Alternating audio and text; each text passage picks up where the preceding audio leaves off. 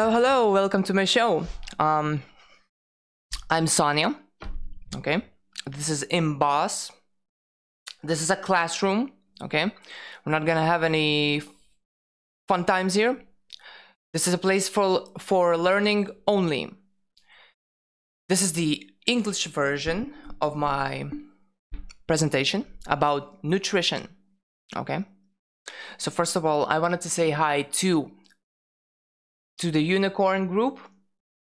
Hello, hello, to Spherage, to all the people there, amazing people, really. And another group that is called Raw Primal Ashkenazis, Jew Ashkenazis, whatever. That's the only people I have to say hi to, and for whoever knows me, you know, in my personal life. So, with that being said, I think I said everything. With that being said, let's filter out the people. This show is made for people that have a firm grasp and a firm control over their left side of their brain, which is the intellect, right? Which is the place where you store your data by letters, by alphabetically, numerologically, you know. And yeah, so I need you to listen. I need you to sit and listen. Just get the logic, you know, wrap it around your fucking brain, and shut the fuck up. Okay, just listen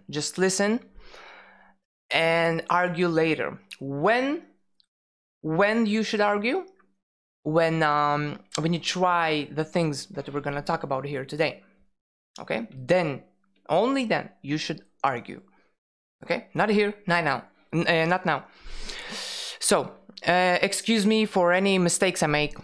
English isn't my first language and it isn't my second language, so excuse-moi for that.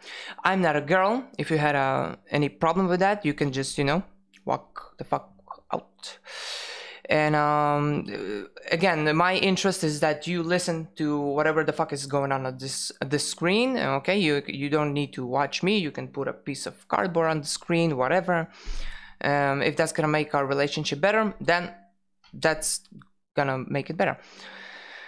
Yeah, so useful links are gonna be down in the description. If you have any personal requests, whatever, just comment. I'll try to be here for you as much as possible. Okay. Now, with that being said, I'm gonna welcome you to my meal, to my daily meal, to my table. Okay, fuck on the table. I'm gonna welcome you to my table, and we're gonna watch Lierre Keith, a lady called Lierre Keith, who was a vegan for 20 years of her life. She has a great book, and we're gonna talk about this book later on. And let's listen what she has to say. I was a vegan about her being a vegan for 20 years. This is her. I'm sorry about the brightness, contrast, whatever. I'm gonna try to fix it. I have a new camera coming, you know, so this is the best I could do, really. I had a lot of mistakes in my Hebrew presentation, so this is the correction. I was a vegan for 20 years. I was half dead by the time I stopped. Eating that first bite of meat was hands down the hardest thing I've ever done in my life. It was horrible, and it had to be done. So what I would say to people who are faced with this, it was inevitable. This is not a diet that works long-term for maintenance and repair of the human body. We are not a vegan species. Even the species that we think of as vegan are not vegan. So for instance, a cow, you think, oh, she's a vegetarian, she eats grass. Actually, 10% of their diet is animal products, because in that grass, they're eating tons of insects, and it ends up being 10% of their calories. Without those calories, they actually get really sick. They need that 10% to be from animals. And there's also, you can actually watch cows, deer, critters that we think of as either browsers or grazers. they have been seen eating things like small mammals and small birds. They will actually hunt them. They will eat them. So even the creatures that we think of as vegan are not really vegan. They're actually getting animal products as well that are necessary for their physiological health. You listen to that? That's a message for any farmer here that that doesn't know this information. Send this to him, please. Save the animals. Stop injecting vaccines and fucking giving them antibiotics, man. We need to give them the health that Mother Nature or Papa Universe or creation itself gave those animals, okay? The healthy status is already been created here, okay? We won't create anything new. Believe me. The health is already here. There's nothing new under the sun, okay? But all that aside, I know it's a very bad day. So the values that you hold as the values that drove you to embrace veganism, they're the correct values. It's love and compassion and sustainability and a longing for justice and anything that questions human hubris. I know you don't want the animals to get hurt. I really do know that. It's like, it was my dearest wish. It was my North Star.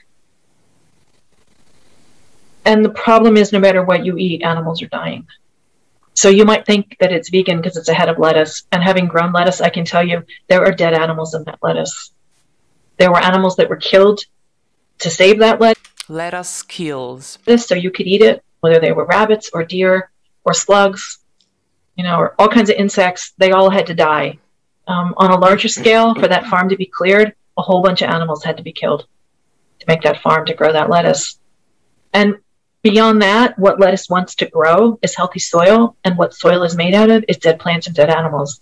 You're not going to grow good food without applying the amendments that plants want. That's what soil is. You're going to have to apply manure. You're probably going to have to apply at some point bone meal and blood meal. Earth is a carnivore. You hear that? You hear that? Oh my god. My voice. What's happening? Oh. The minerals. And that's what's required to grow annual crops of any kind, whether it's lettuce or wheat or whatever you want. They can't get them on their own. Perennials. Carnivore weed, anybody? Can get a lot of those. Annual plants cannot. They don't have a deep enough root system. So I know, having grown my own food, I know what goes into it. And trust me, it was horrifying as a vegan to figure all this out step by step. I didn't like a single thing that I learned along the way. But it's reality, and you are better off facing reality. You are better off bearing up under your adult responsibilities, because living in a fairy tale is not going to help. So given that animals are going to die to feed you, these are our choices. There is no death-free option if you're a living creature. Other things are going to die to feed you. No matter who you are, whether you're a plant, whether you're an animal, whatever you are, creatures have to die for you to live. And that's a very, very hard moment, but you have to face it so you can do it well. Because our only two choices right now, really forever, our choices were only ever the death that is part of the cycle of life, that improves the cycle of life, that supports the cycle of life, that makes it stronger and denser and lusher. And then the other death is the death that's destroying all life. And most of the foods that you're going to eat as a vegan are honestly those second foods, because they're agricultural foods. And the question when you look at on your plate isn't, is there something dead on my plate? Because it's all dead. The question is, what died to feed me? And if you're looking at agricultural foods, you're looking at the whole world. You're looking at the soil, you're looking at the rivers, you're looking at the aquifers, you're looking at 200 species a day. That's what died to get that food on your plate. Lierre Keith, about her veganism. Again, she has an amazing book called The Vegetarian Myth. We're gonna talk about it later on. Okay, she has the if you want to watch the full interview, it's on Samir Dosanni's channel. Okay, it's like a 20-minute video, and you should watch it. Now we're gonna watch. Oh yeah, sorry. Let me welcome you. Okay, this is my plate. We have minced meat. I can't see shit, man. We have minced meat, okay, which is pork, half beef. And we have here, yeah, boy. Here we have beef liver, okay? On the minced meat, I have 5 yolks, okay? It's called steak tartare in professional terms, okay? And this is my basic meal every day, except the liver. The liver I eat once a week because it makes you horny. It makes you you know, it makes you do stuff that you don't really want to do all the time, you know? So now we're watching Pottenger's cat. This is an experiment of a dude who took cats, okay, pretty healthy cats from the street, and one group he fed them. He did like 3 groups in the end or something. Never mind. The main thing is he took like 2 groups of cats. One he fed like pasteurized milk, cooked meat, whatever, and the other group he fed raw milk, raw meat, raw bones, okay? And let us see the results. Let us see the results. This is so fun, guys. Actually, to begin, this is so fun. I don't have to stop and translate every fucking thing that is happening on the screen, okay? This is fun. This is probably gonna be a shorter presentation than the Hebrew one, just because of this. So don't be suspect that you missed on any info or something. I was just translating shit to people. In the study, a population of animals was selected which Pottenger aptly dubbed run-of-the-pen cats. He was not interested in physical perfection. His major concern was that his cats represent a normal sampling of animals, with the exception that cats with obvious deformities or disease were excluded. Pottenger was intrigued by what he termed heat labile factors. He asked, does the cooking process somehow render food nutritionally deficient, causing eventual physiological degeneration? A basic diet was designed consisting of raw meat, viscera, bones, a small amount of raw milk, and cod liver oil. Each day, this basic diet accounted for 1/3 of the total dietary intake of the animals. The remaining 2/3 of the diet was the dimension of experimental manipulation. One group of cats received raw meat or cooked meat along with the basic diet. The other group of cats were given raw milk, pasteurized milk, evaporated milk, or sweetened condensed milk. Each cat's daily diet then consisted of 1/3 of the basic diet, plus 2/3 of the prepared food which was under study. And once assigned to a specific group, the animal's diet was held constant. Although there were 2 different studies, one focusing on milk and the other on meat, the results of both studies were nearly identical. Over the next 10-year period, Pottenger observed and recorded numerous physiological changes in the experimental animals and their offspring. First, you will observe the raw milk animals. They move about the pen with a great deal of agility and coordination.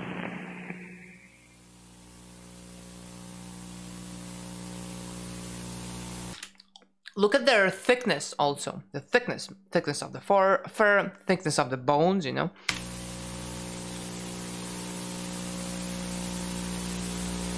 Notice the sheen to the fur and the normal sexual interest displayed toward the male in the next pen. A lot of women I know don't have any fucking sexual interest in nothing, man, nothing. Don't you want a man like, you know, like a big arm in your hand, something, I don't know.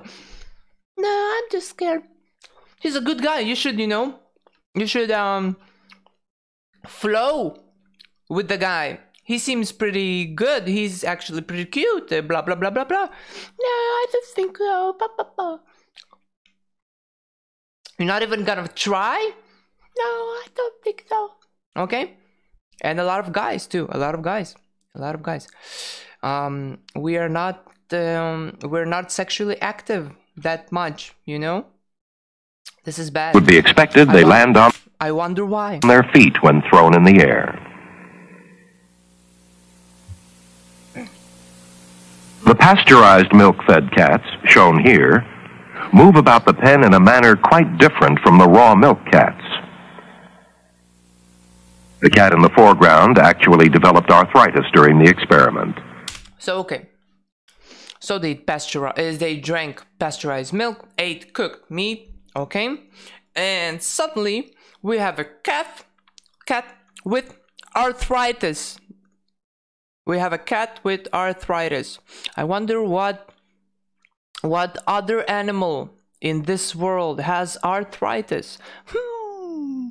They are lethargic, much like animals in a zoo.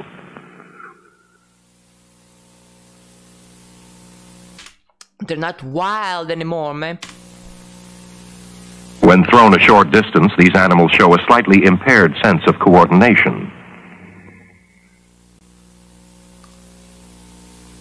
Dental deterioration was also common. Note the abscesses above the molars, the reddish cast to the gums, and the soft gingiva. Hey parents around the world, you remember the day that you sent your kid when he was like fucking 12 to get a surgery in his mouth because he had like tooth decay and another shit, and then he doesn't have enough space in his fucking jaw to, you know, for all of his teeth, and you thought it was normal? Well, it's not, okay, parents? Mom and dad, please, this is not normal. Your kid he's not supposed to have these fucking things, okay? He's supposed to be healthy. He's supposed to be strong. He's supposed to be happy, energetic, okay? Okay? Newsflash. With evaporated milk, there was even greater deterioration. When the study was begun, this cat was better developed than any animal shown thus far. The sweetened condensed milk-fed cats not only had their milk heat processed, but there was the addition of sugar. Now look how thin they got, okay? Look how thin this thing is. It's like he's doing this on purpose, man. They are nervous animals.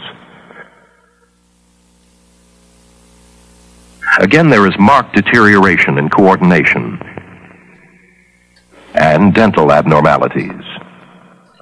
Notice particularly the abscesses and the purple tone to the membrane of the mouth.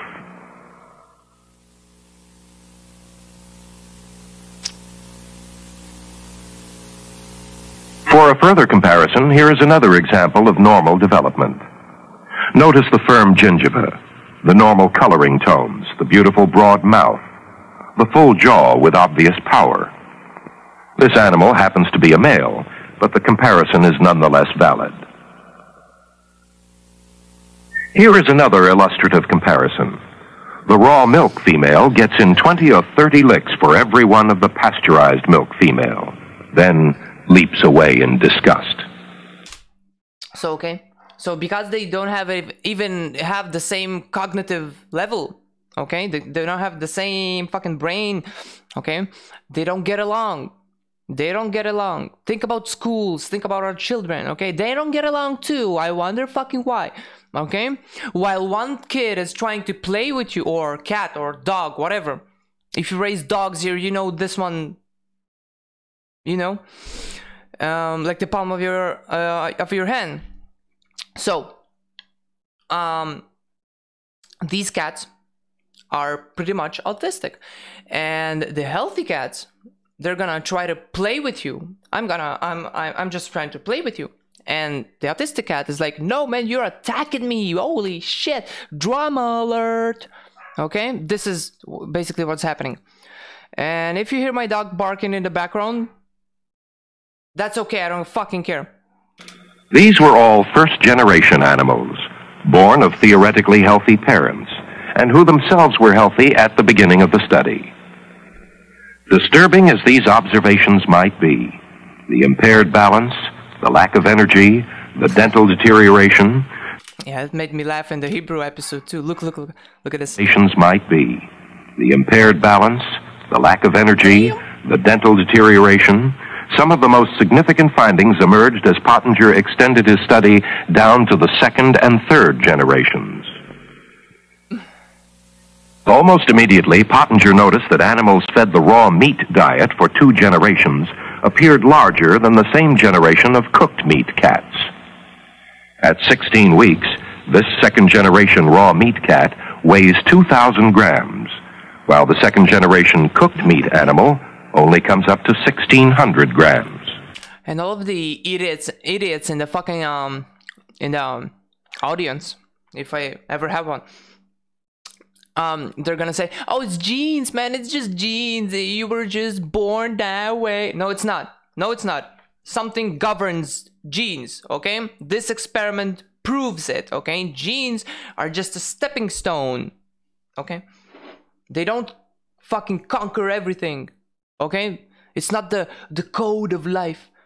Things conquer it. Things dictate the genes. What things? Maybe we should watch a little more of this experiment. Compare the black kitten with this raw meat kitten. The sheen, the sparkle of the eyes, the well-developed face. This is a raw meat animal with the full, round face. A later examination of the skull showed a firm... Look at here, man. Look at here, man. Oh, damn. Again with this thing. Okay. Look at here. You see these rings? You see these eyeball rings? Okay. They're fully developed.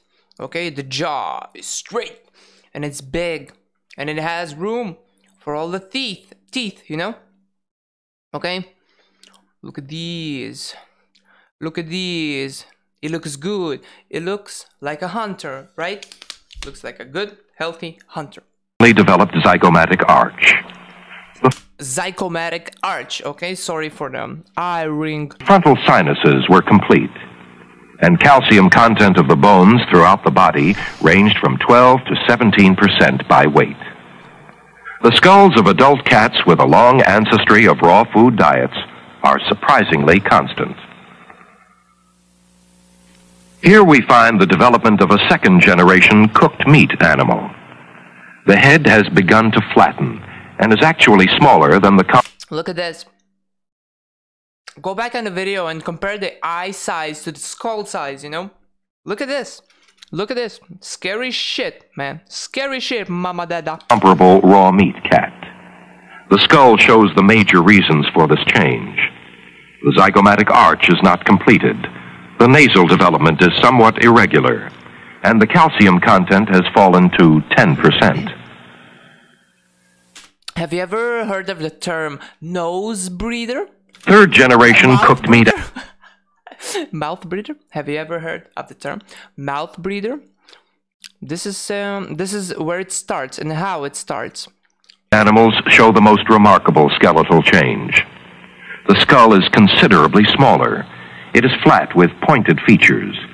The skull shows a poorly developed zygomatic arch. The bone... Look at that. The arch does not exist anymore. What do you mean poorly developed, man? Doesn't exist anymore. Literally. Literally. Not funny.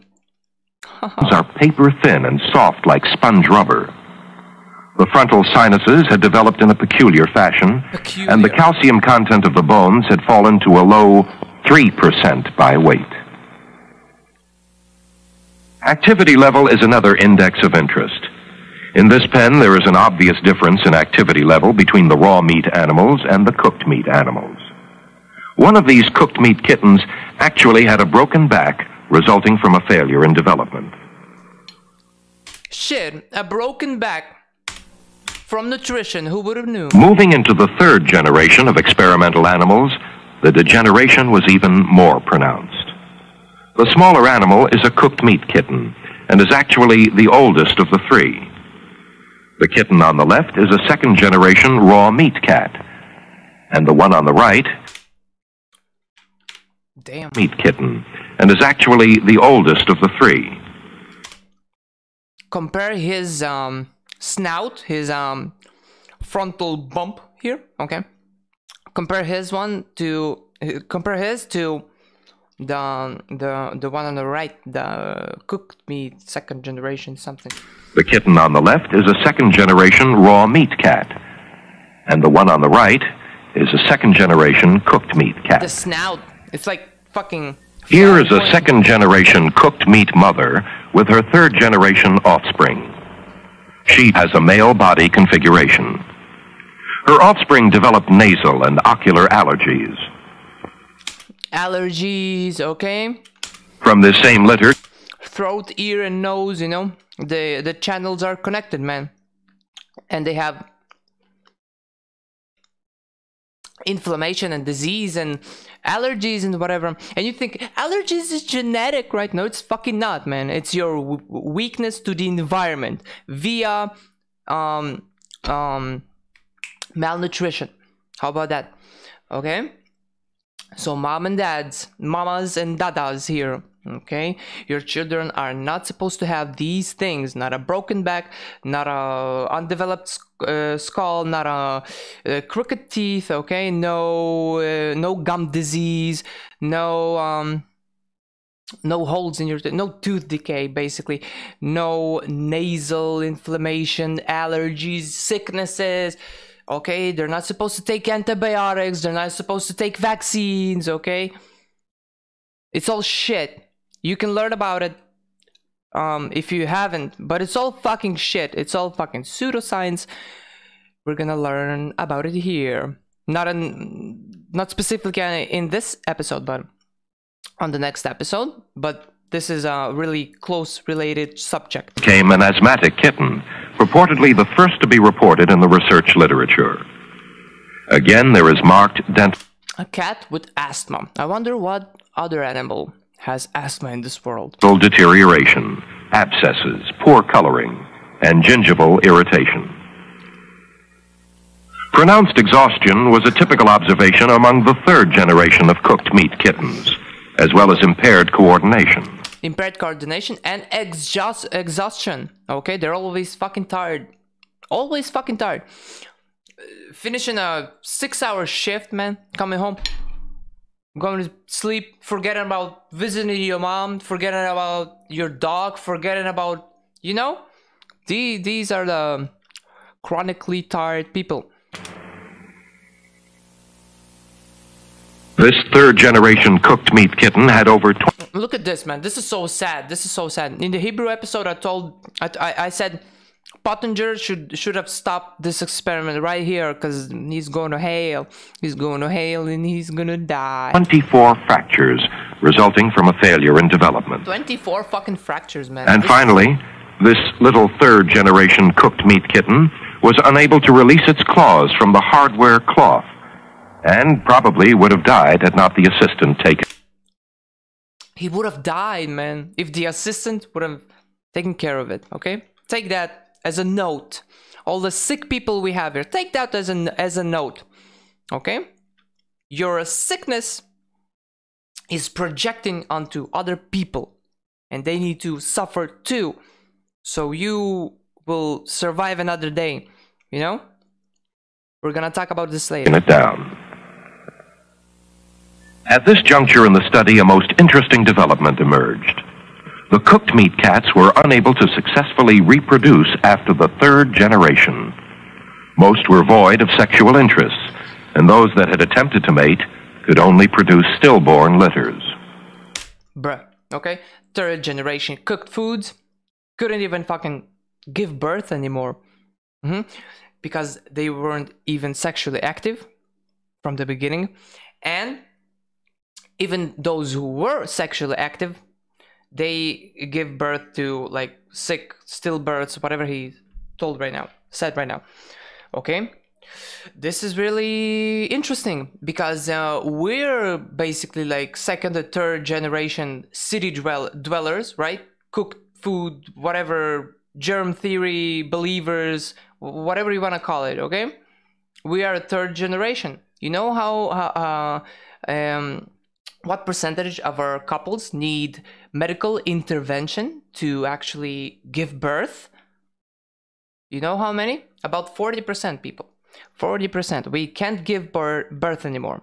Okay, and even if we do, they have crooked teeth, they need surgeries, they need pills, they need somebody who's gonna release their fucking claws out of the mesh, because they're gonna die.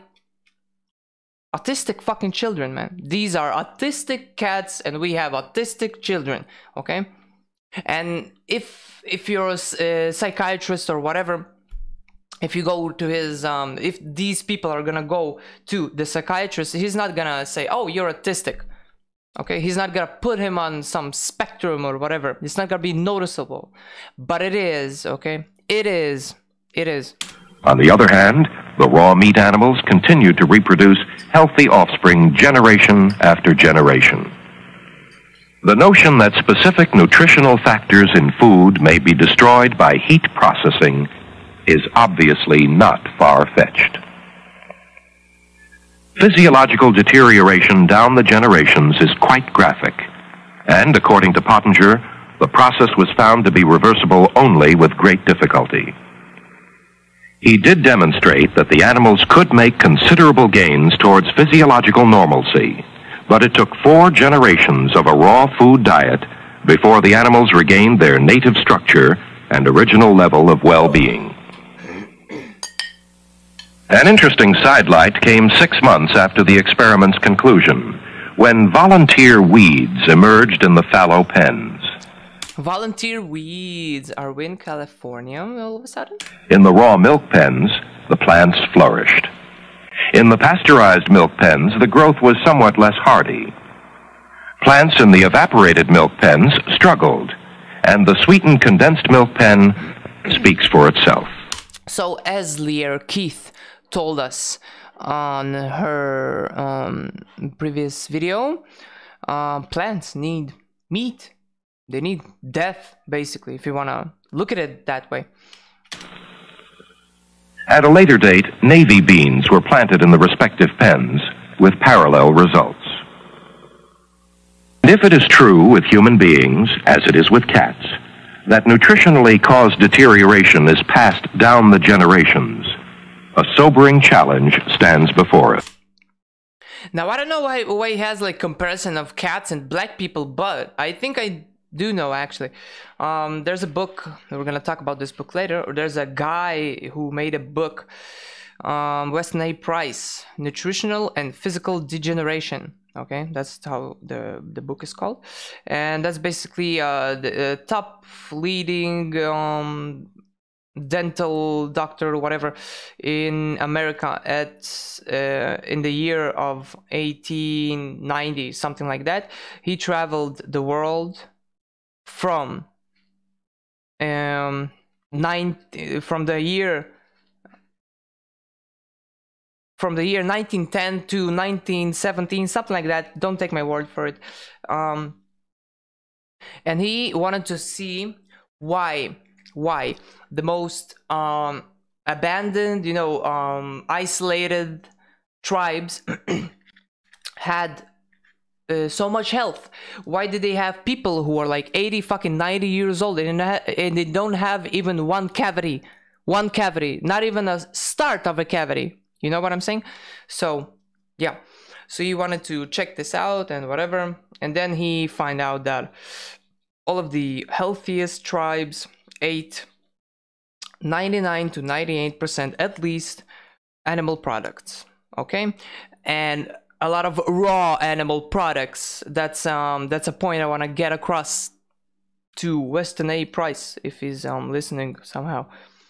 And so yeah, so he has pictures there of like tribal people, black people, Eskimos.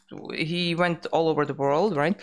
He has pictures of comparisons between like 2 brothers or even 2 twin brothers, 2 twin sisters. These are experiments we're not gonna do ever. The science world isn't gonna do these experiments, okay?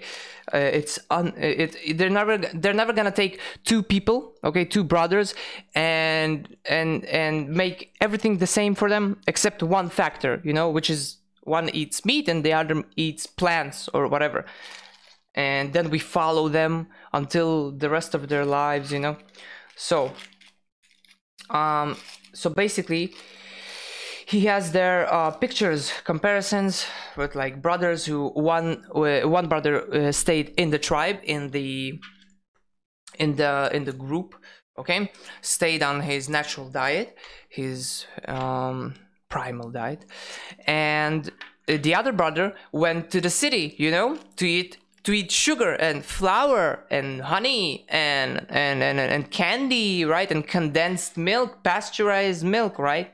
And he has like comparisons of these two brothers or sisters or whatever, or just two different people that one lived in the tribe and the other in the city. So, and you can see obvious fucking differences. One has crooked teeth, the other doesn't. One has tooth decay, the other doesn't. One can get up in the morning, you know, fucking get a tree stump on his fucking shoulder and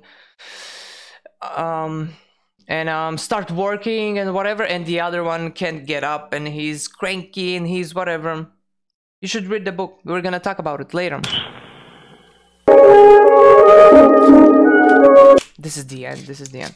Okay, so why did I just show you a clip about, god damn it, a clip about cats being unhealthy by cooking their food? Why? Because you are kind of a cat. Okay, so let's start our presentation right now. Okay. Why should I take care of my health? This is a question I get from a lot of people that you talk to them about their health, you know? A lot of people go around every day and complain like, oh, I have a fucking headache. Oh, I have whatever. I can't get up in the morning. My period hurts. My bone hurts. I need a doctor. I need somebody to take the responsibility of my fucking health and body and do something with it, because I can't do shit. I'm a fucking loser. Okay? Why should I take care of my health? My health belongs to me and is not related to anyone else. This is when you give those people a solution, when you actually give them a solution, yeah. They don't want to hear a solution. Most of these people are people that they just want to hear another person say that they have the same problems, you know, and they're just gonna sit there, cry, and, you know, dry each other's tears and pet each other, you know. That's what they want to do. They don't want to hear a solution. So when you give them a solution, and when they realize that they need to actually fucking do something, then they need to fucking actually take responsibility for their own health, yeah, that's when they say, my health belongs to me and it's not related to anybody else. You fucking egotistical piece of shit. Listen here, bud. Because you're not alone in the world, okay? Why should you take care of your health? Because you're not fucking alone in the world, okay? Nobody has fun when okay, we're a tribal fucking animal, okay? We're a group animal, social animal. It's not fucking nice to anyone when we have a crazy idiot who has, like, I don't know, behavioral issues, and he has gut issues, and he has health issues, and every time we eat whatever, he doesn't, you know what I'm saying? Every time we wake up and start working, he doesn't work. You know what I'm saying? Every time our body's chemistry is A, his body chemistry is D, man, you know? Okay? Every time he's stupid, somebody's gotta be smart for him, right? Okay? So take that into consideration, please, because you're not alone in this world. You're not alone. Whatever you're doing, how you look, how you smell, whatever, you need to set an example, right? To other people, to kids, right? You need to set a fucking example, right? Right? And what are you doing? I don't care about anything. Where's my fucking popcorn? Netflix. And their children are doing the fucking same, man. This is the example. They're fucking crazy, egotistical.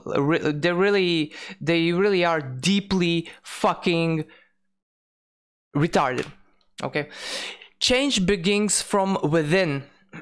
all change begins from within, okay? You can't change shit outside without changing yourself first in whatever matter it is, okay? So change begins from within. This equals to your suffering is being reflected onto your surroundings, just what we said a minute ago, okay? These people, somebody needs, because they suffer so much, okay, because they suffer so much, that's the only thing they can give. That's the only thing they can reflect onto your surroundings, right? Do you understand? Okay, if I don't let's put it in other words, if I don't have any change to give, I won't give any change, you know? If I don't have any health to give, energy and helping people and whatever, if I don't have any health to give, okay, I can't give any health. If all I have is anti-health, you know, if all I have is illness, right, that's all I'm gonna give. That's all everybody's gonna see and hear and smell from me, right?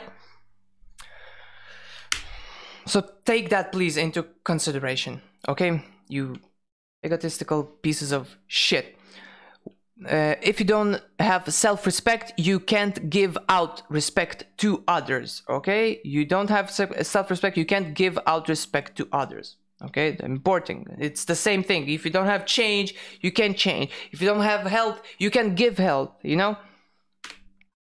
If you don't have 5 cents to give, you can give me 5 cents, right? Exactly the same logic. Exactly the same fucking logic, okay? It works exactly the same way. If you have suffering, that is the only thing I can give. If I only have suffering, that's the only thing I can give. Is that understood? Suffering people, is that understood? We love you, but you need to fucking love yourself first, okay? If somebody beats you up and you're gonna just lay there and take it, you don't even fucking get surprised if nobody's gonna help you. Don't even fucking get surprised if you just lay there and take whatever anyone else is, you know, forcing upon you. Okay, so now we're gonna go through a list. What list? A list of pains. Please, spread this to anybody. Anybody who has any type of pain, please. They need to hear the truth. Okay, everybody deserves to hear the truth at least once in their lives. Okay, even if it's from a fucking transsexual, whatever on the internet that's smoking cigarettes, whatever, man, they need to hear the fucking truth. Okay, so everybody who has headaches, joint pain, bone pain, okay, that's all the arthritis is here, all the whatever, inflammation, okay, whenever inflammation, dry skin, okay, skin is made out of what? Collagen, cholesterol, you know, saturated fats, you know. Hair problems, okay, if you have like dry hair or it's thinning or every time you brush it you have like a clump of fucking hair, that's not normal. That's not normal. Google will tell you it's normal. It's not fucking normal. Hair problems, okay, yeast or fungal issues, this is for all the girls here. Smelly feet or smelly body sweat or odor, okay. This is for all the people that take off their shoes and then, oh sorry my legs they smell, okay. You don't know what sorry is, you fucking idiot, okay. I'm sorry but you don't know what fucking sorry is. You need to do the sorry, okay. You need to actionize the sorry, you understand, okay. You can't just believe, think, know you're sorry and just feel you're sorry. You need to do the sorry, okay. And what am I saying here? You need to fucking stop eating shit, okay, and get healthy, and then you will say sorry, okay. But just saying sorry and then hoping nobody will whisper too much, that's not sorry. That's autistic children's sorry. Stomach aches, okay, any fucking stomach problem, back pain, okay, period pain. Girls, your period is not supposed to hurt, okay. Let me tell you this again, your period does not supposed to hurt, okay. Try me. Digestion problems, okay? Heartburn, okay? Hemorrhoids, ADHD, okay? Attention deficit, hyper, whatever, okay? All of the people that are saying, no, it's normal, it's not a disease, my kid is just whatever. It is a disease. If he can't fucking focus on something, if he can't control his focus, that's a disease, okay? That's something dis-ease, okay? That's not ease, it's not easing on his life, which means it's a disease. Sleeping problems, okay? Problems with waking up, okay? Heart problems. Everybody here who has heart problems, please hear he. Paranoia or fears. Hey man, can you walk me home? I'm scared. There's like fucking black people everywhere. Paranoia or fears, okay? Problems with respect, repeating the same mistakes over and over, okay? This, I could have just written this phrase on this whole slide and it will encompass everything that's on here. Problems with repeating the same mistakes over and over, okay? Memory problems, okay?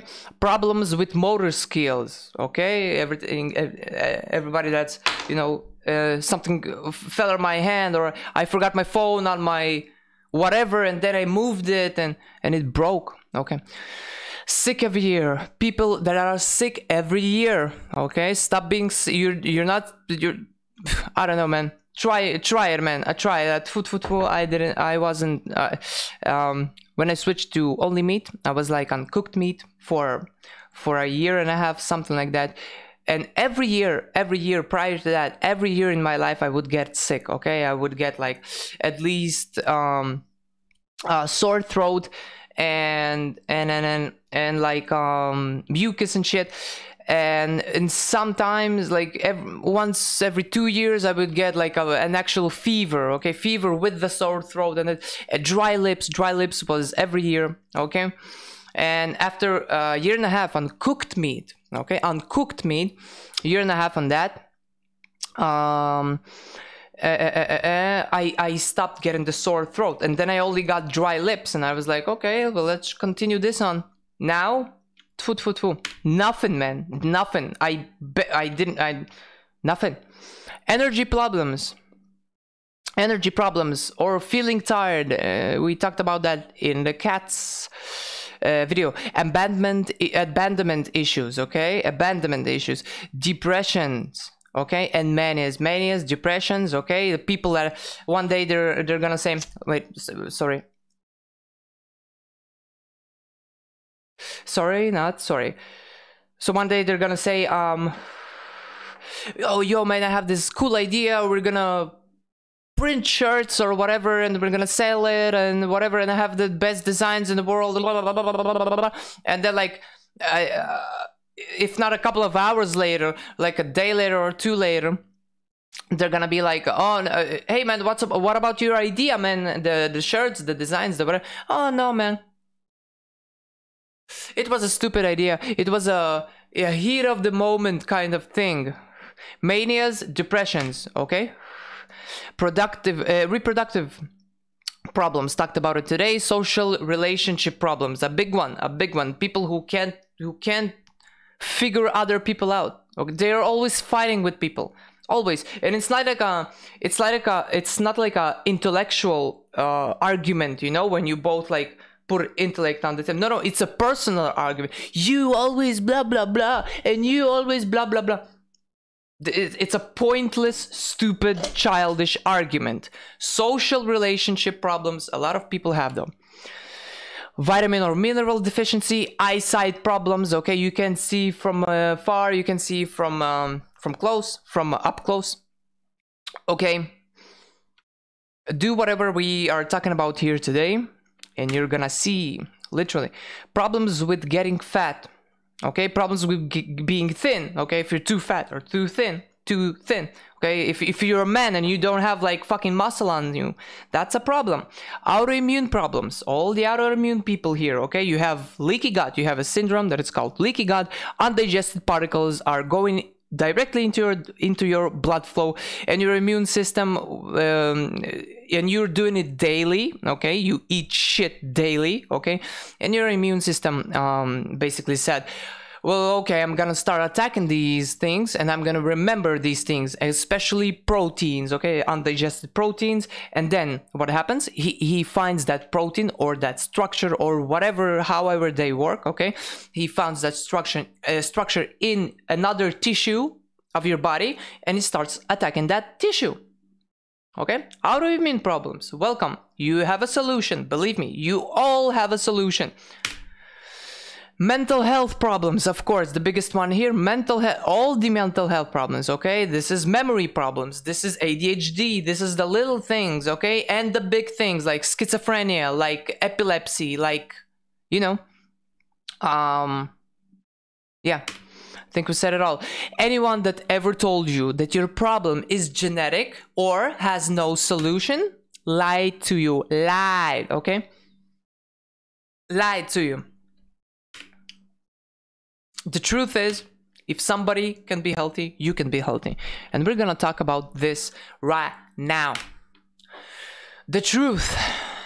The truth. First of all, let me define the truth to you, because a lot of you don't have even a definition to what truth is, okay? So let me define this to you. Truth. What is truth? Truth is a set of rules that are governing this reality, okay? These are a set of rules that were created here before us, okay? This is not something I can argue about. It's not my personal opinion, okay? These are rules that were created here. These rules govern what I'm thinking right now, okay? How I feel, and why is this show here? Why is this camera on that floor? You know what I'm saying, okay? And it also governs where does the wind blow and how fast does it blow right now, okay? And how fast something falls in whatever substance, pressure, or atmosphere, you know? The truth, the set of rules, okay? The truth, okay? And now, I'm gonna teach you a big lesson for life. For life, please listen here, okay? Believe me, this is info, priceless, man. This is priceless info, okay? Just listen here. How to distinguish the truth from a lie, okay? A truth from a lie. Very easily. You don't need any fucking doctors, no experts, no graphs, and no numbers, nothing, okay? Listen here. The truth, okay? Hey Sonia, this thing right here, it's an ashtray, right? You can put your ash right here, and then you can press this button, and this button, it's actually a cylinder that's going through another cylinder, okay? And it has a spring in it. Okay, so every time you press it, the spring pops back up the button. Okay, and not only that, the cylinder is it has a spiral structure inside of it, right? So not only that does the spring push it back, it also spins the tray, right? And it flushes the it spreads the god damn it, man, the ash into the ashtray, okay?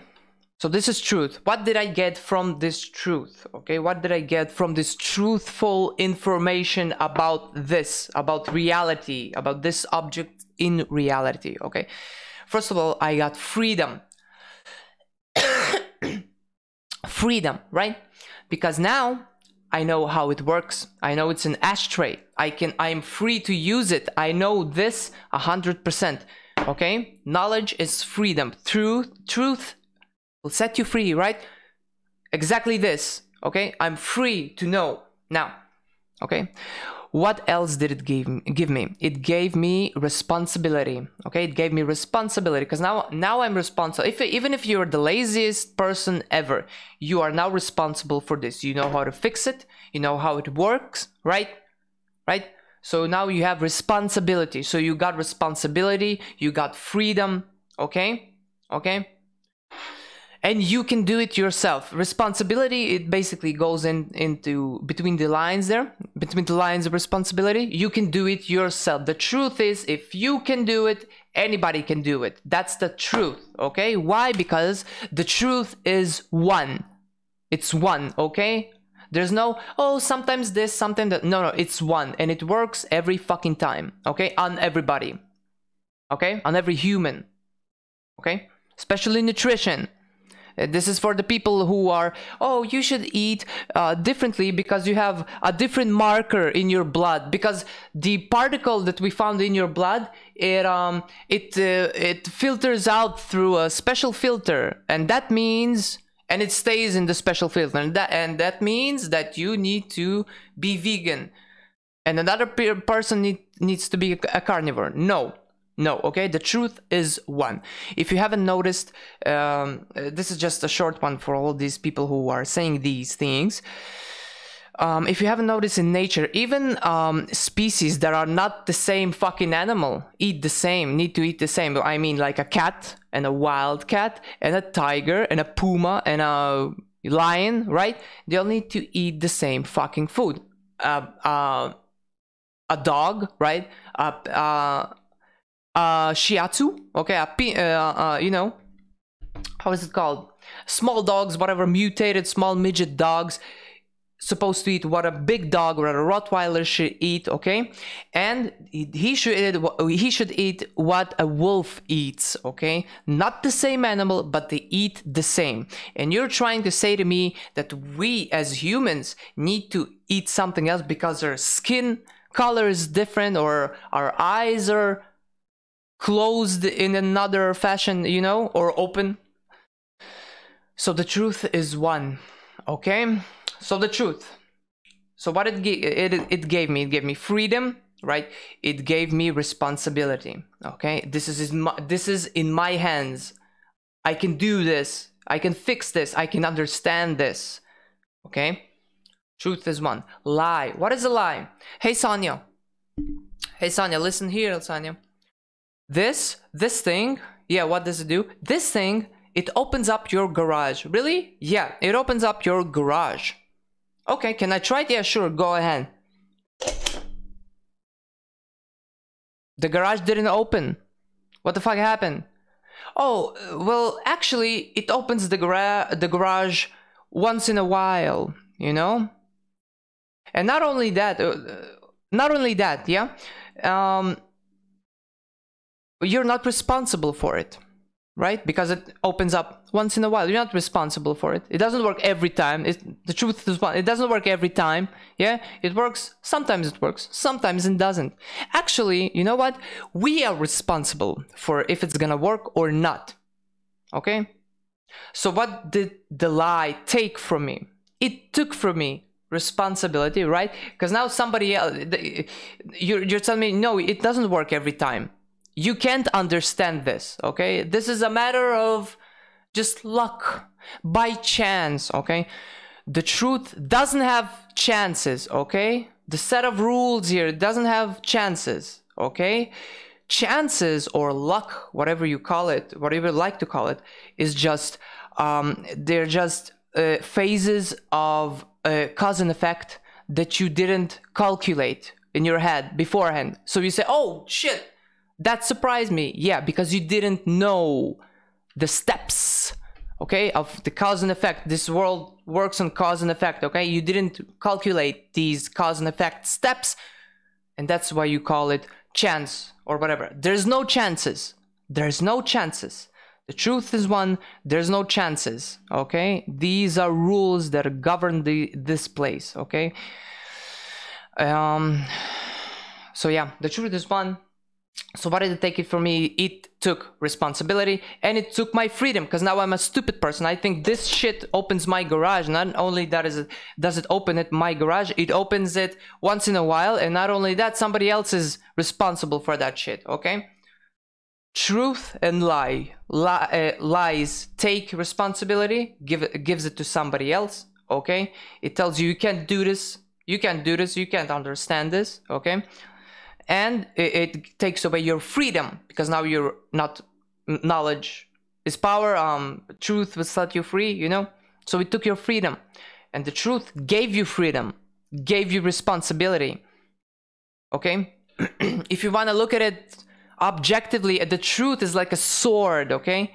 Here, protect yourself, but also, you know, protect others and whatever. It's like a sword. It's like, here, have yourself some responsibility, you know, and freedom, protection, you know. So, truth and lies. And you should compare these two examples to what's happening in our world right now, okay? Which you should ask yourself, who's telling you the truth? Who's telling you that it's all in your hands? Okay? If one person can be healthy, you can be healthy, okay? There's no chances, okay? It's all in your hands. You're responsible. Be a big boy, okay? And who's telling you the lies? Who's telling you, no, it's not in your hands? It works. Sometimes it works, sometimes it doesn't. Right? Actually, it's our responsibility. It's not your responsibility. It's our responsibility. We can make you healthy. It's not something you can do on your own. We can make you healthy. Right? Give us your time. Take our drugs, whatever. You know? Taking your freedom, taking your responsibility. So, think about that for a minute. The truth is connected to us all, and every creature or thing in this world, okay? The truth can be discovered by creatures who have sufficient enough self-awareness, okay? Very simple. Let's start this slide. Finding the truth, as any correct learning process, is like a rocky passage, okay? To find the truth, you need to follow 3 steps. Okay. Every correct learning process starts with a belief, action, and then understanding. Let's imagine that this is the path. The left side is where you start the path, and the right side is where you finish the path. Now there's a lot of rocky, wet, rocky, musky, whatever. Rocks, okay, and they're loose. Sometimes they're firm, sometimes they're loose. You don't know if you're gonna step on the first rock or fall, or maybe you're not gonna fall. Maybe you can take the next step, right? So every correct learning process starts with belief, right? Because you start with I believe I can put my feet on this rock and take the next step, right? So I start with belief. Then I need to do action. I need to take action, right? After the belief, and only then, and then understanding, okay? And only then I can understand. You cannot skip these steps, okay? You cannot believe and then understand. There's no such thing as that, unless you follow modern religions that tell you this. If you believe, then you understand. No, you need to take action. Okay, and only then you can understand, okay, realistically, okay, by the rules of truth, okay? This is how it works. This is how you fucking understand. The only way. There's no skipping. So these are the people that are sitting at the beginning of this rocky passage, and what are they saying? They're saying, I believe, I don't believe. Or in other words, a boo-boo baba, okay? They're just fucking crybabies. In the beginning, all of the people that ever argued with me about this diet without ever fucking trying any fucking diet, or this diet specifically, okay? You are fucking losers, man. You are crybaby fucking losers, okay? Sitting here, arguing with a fucking transsexual that eats raw meat. What the fuck, man? Try it out. Try it out, then argue. Fucking the most manliest man we have in these years, okay? And these are the people that made the passage, made they did the action, right? And they understood. And what are they saying? They say, hey man, I acted, I tried, and now I know, right? I don't need to believe anymore, right? So basically what we have is the losers on the left side, and we have the winners on the right side. Can't believe I'm actually making a slide on this topic, okay? Basic stuff. So let's start. There's a huge agenda in the world when it comes to nutrition, okay? If you haven't realized it yet, folks, we live in a world full of agendas, okay? And the nutrition world is an agenda, okay? They have an agenda. They don't care about your nutritional status. They don't care about your health, okay? They care about cash. As any other major topic in our monopolized system, nutrition is a business, okay? It's a business. Your school is a business, okay? The bridge they built near your house is a business, okay? The church is a business, okay? Everything in this world, it has an agenda. It is a business, okay? You need to start waking up to these things. The point of the business is to make profits and to keep making profits, okay? The business needs to convince the client that he needs the product in any way possible, i.e., pay statisticians or doctors to build or support a study that supports your claim, okay? They take doctors, they take statisticians, okay? Sorry for my accent here, or wording, phrasing, whatever. They pay them to actually support a study, okay? And then you see a study, and then you see like, oh, 20 doctors signed this. Wow, this is so great. I must believe that. I don't need to check out what they objectively, physically, mechanistically did in the study. No, I don't need to check that. I just need to check the list of doctors that signed on it and got a bonus check from it, right? Or bonus sponsorship or whatever, okay? And another good phrase that is related to this paragraph, which is whoever orders the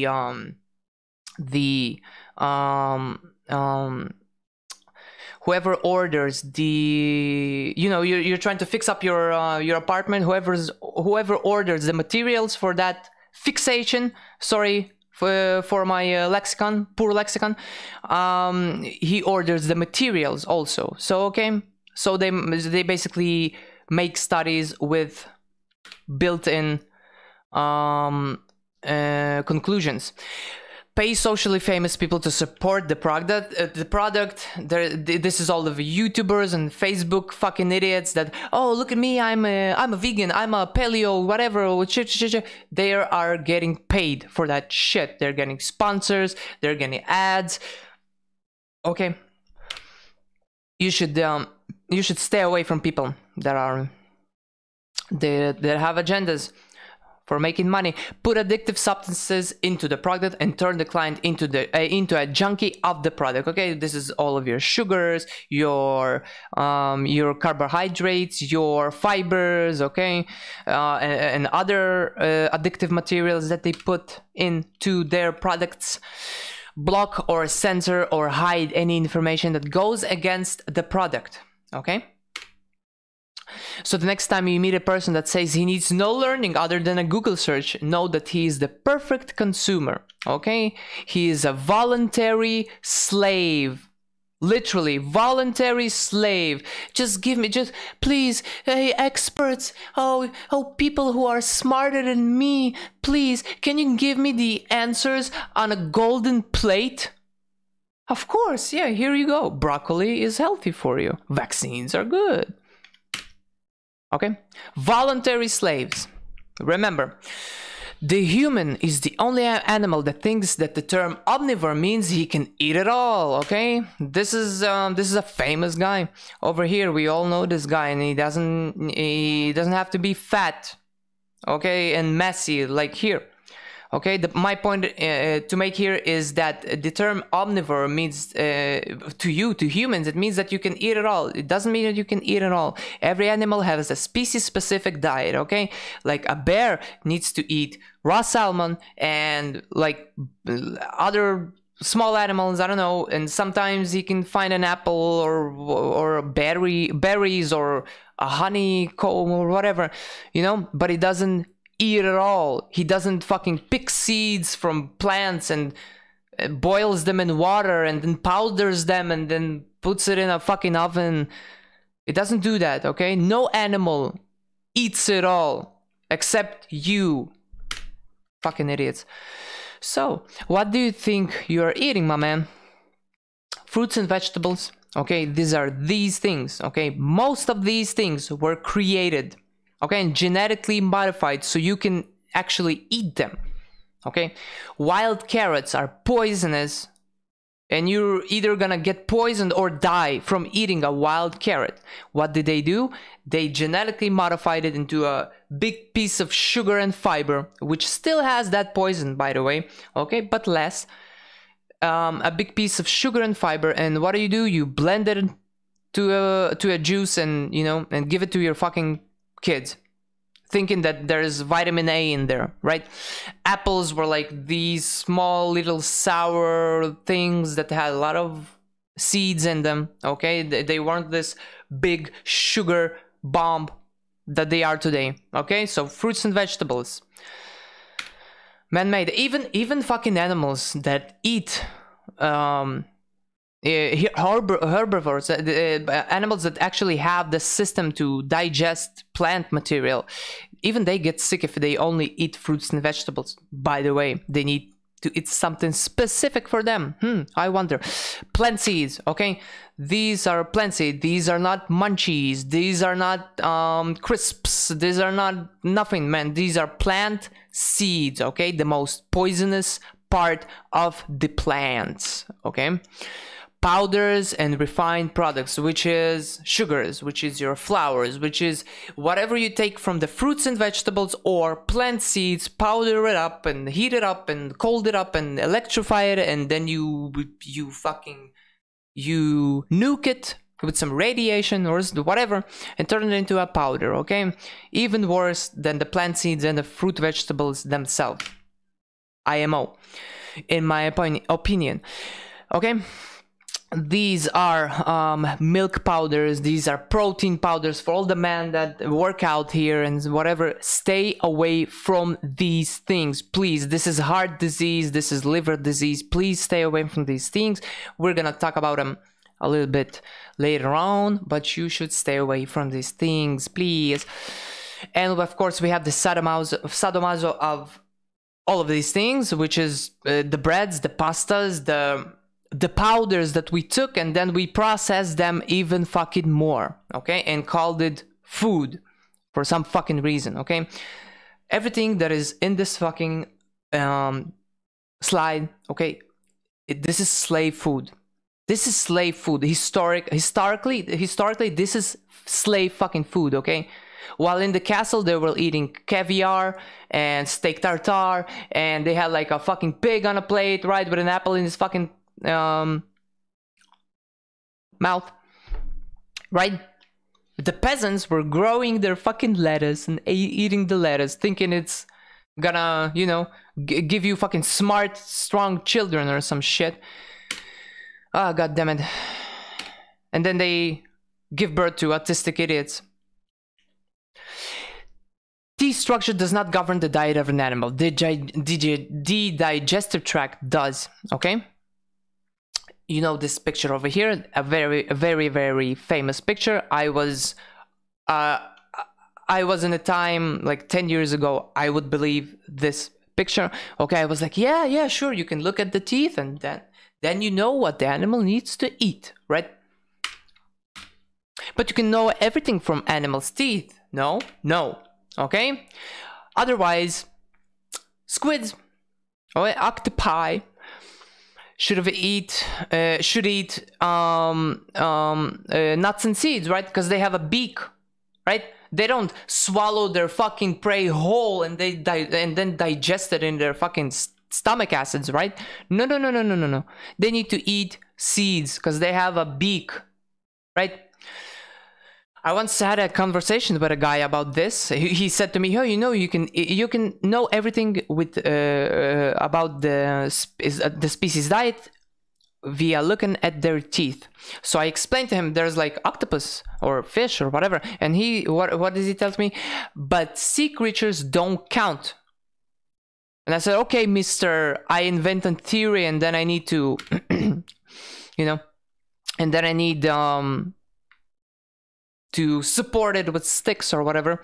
How about pandas? Pandas, they're not sea creatures. They have every fucking criteria of a hunter, right? They have claws, they have fucking, the teeth are there, right? What do they eat all day, my man? Bamboo. Bamboo. Kangaroo also, another land animal, has all the characteristics of a carnivore, of a hunter. What does he do? Eat plants all day. Okay? You can't know everything from the animal's teeth, okay? Sorry. It's like finding a pebble on a fucking shore and saying, yeah, I know exactly where this came from. We don't know where the fuck it came from. Nobody fucking knows, okay? Nobody fucking knows. In Google, they'll tell you, yeah, we know, yeah, it's a magnetic magma cooled down, but it's fucking bullshit. You don't know shit, my man. You don't know shit. You can't prove shit to me, okay? We don't know what a fucking pebble on a beach is, okay? Very important point here. The digestion tract governs what the animal eats. Every species has a species-specific diet, okay? This is the cow. Let's talk about the cow for a little bit, okay? This is the cow. Let's talk about the cow, okay? The cow. It starts eating grass, right? It's eating grass and bugs. As Lierre Keith told us, right? She eats bugs and a little bit of bugs, but mostly she eats grass. She swallows that grass and it goes to a little pocket right here. I thought it was right here, but it's right here in this picture, in this demonstration. So, she swallows the grass. The grass goes into this pocket. In this pocket, she keeps the grass, okay? She chews it for 100 times, if not 1,000 times, okay? Then she swallows it, and then she regurgitates it back, and then she chews it again, and then she swallows it, and then she regurgitates it, and then chews it again, okay? I'm trying to open your eyes on how hard it is to get nutrition from fucking plants, from cellulose, okay? From plant cell membrane, okay? So eats it, swallows it, regurgitates, bites it, chews it a little more, swallows it, whatever. Then it goes into the first and the second stomach. What happens in the first and the second stomach? Okay, she has like tons of fucking bacteria that are waiting for this grass, for this chewed up, blended up plant material, okay, to go into the first and the second stomach, okay? In the first and the second stomach, the germs, they turn the cellulose into fatty acids, okay, and saturated fat. They turn the cellulose into fatty acids and saturated fat. For who? For the cow. What does the cow eat? What does she absorb in the first two? Saturated fat. What does she produce in there? Saturated fat, okay, and fatty acids. Very important, okay. In the third and fourth stomach, do you know what does she digest? She releases stomach acids, 3 times weaker than our stomach acids. And what does she digest? She digests the germs, okay? Raw meat. She digests the germs, protein, raw protein, and enzymes, and other things, okay? So what does the cow eat, my man? What does she eat? Does she eat plants? Or does she eat animals? Okay? And later on, it travels to her small intestine, okay? Small intestine, and then it goes to the large intestine. The large intestine is really large in a cow, okay? It's big, it has a big surface area, whatever. You can put your whole hand in her fucking large intestine, and all she will do is like look at you and that's it. Try do this to yourself, okay? Large intestine, huge. Take that into account, okay? Does the cow eat grass? Not exactly, okay? Welcome to the world, people. Welcome to the world. Good morning. Okay, this is a picture I wanted to show you of a cow's or a sheep's stomach from within. Look at this bacterial sponge they have there, okay? You don't have anything like that, anything. Okay, if you ever looked at a cow's cheeks from the inside, okay, the cheeks have these little fingers. It already starts from her cheeks. The bacteria is already living in her cheeks. Okay, you don't have anything like that. Anything. And by the way, do you know how much the cow digests from this, the shit that she shits? You know how much is digested from that shit? 40%. 40%. If you ever saw a cow or a buffalo or a camel or a horse take a shit in the middle of a desert, it's gonna grow flowers out of it. Okay, because it's undigested. It's fucking fertilizer, okay, on top of it all, but it's undigested. With all of these systems, she digests only 40%. Take that into account, please, okay? With all of these systems, and these systems, the digestive system of primates and humans compared, okay? This is a comparison between an orangutan and a human orangutan on the left and a human on the right, okay? So let's see some different, let's see some differences here, okay? So let's start from the beginning. Here, okay? So let's start from the orangutan. Now here we have the stomach, okay? The orangutan eats, or the human eats, okay? Whatever. Orangutan and monkeys, they eat meat and they eat plants. Mostly, some monkeys eat more meat than others. Some eat more plants than others. Whatever. Orangutans, they eat pretty much a lot of plants, but they also eat a lot of bugs, a lot of birds, you know. So yeah, so they ate. So let's say they ate like plant material and animal material, right? So they ate it. It goes into the stomach. Stomach has some pH, whatever. It digests the raw meat only. Okay, cooked meat does not digest the same. Okay, take that into consideration. You saw it with the cat video. You can search about it on the web. There's a scientist called Alexander Uglov. He did a raw frog leg experiment, something like that. You can find this all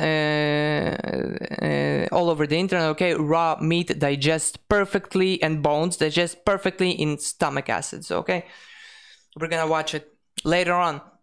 So it's gonna digest the meat, right? The cellulose, the plant material won't digest, right? So then it goes into the small intestine, okay?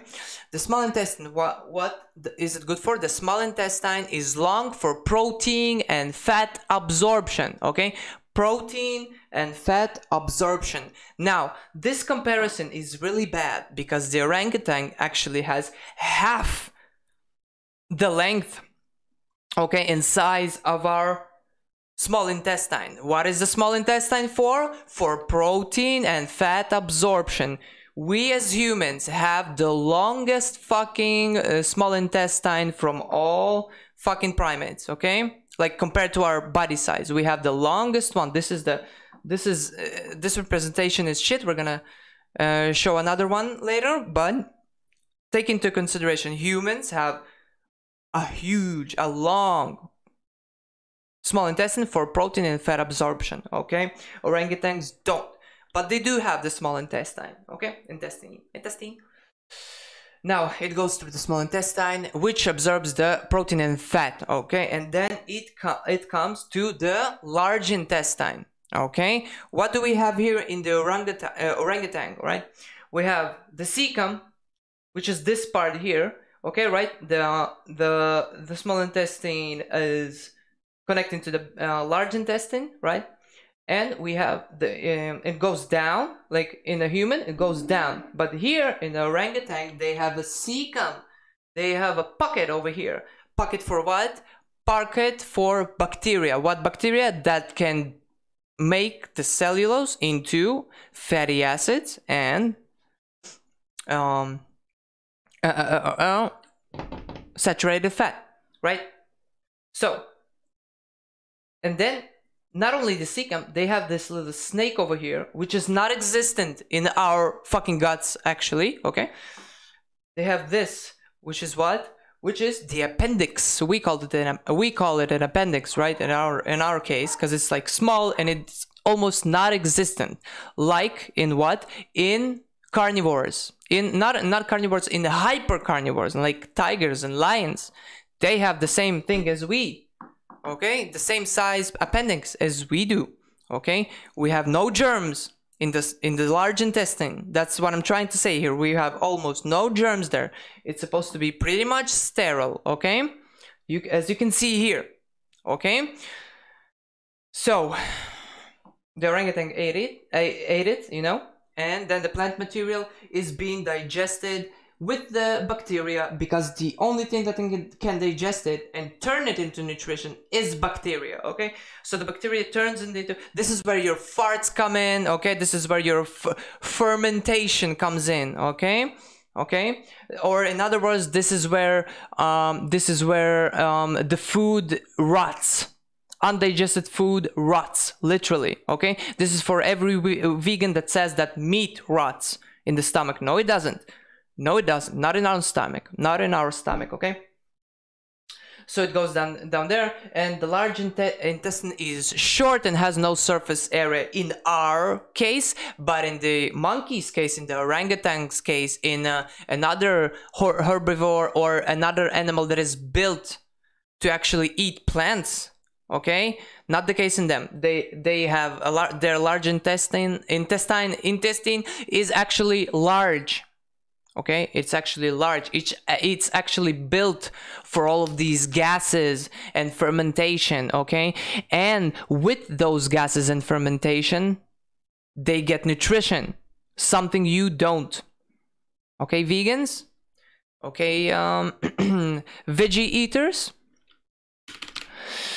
And these are arrows I made. I don't think they're really worth anything after this explanation, but you get the point. And now we will watch a video. Finally we'll watch a video.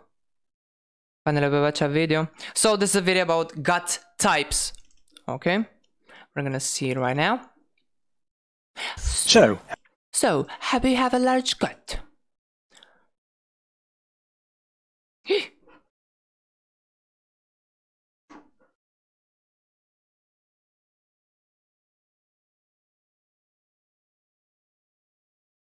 Have we got a large gut? Well, no. Quite the reverse, in fact.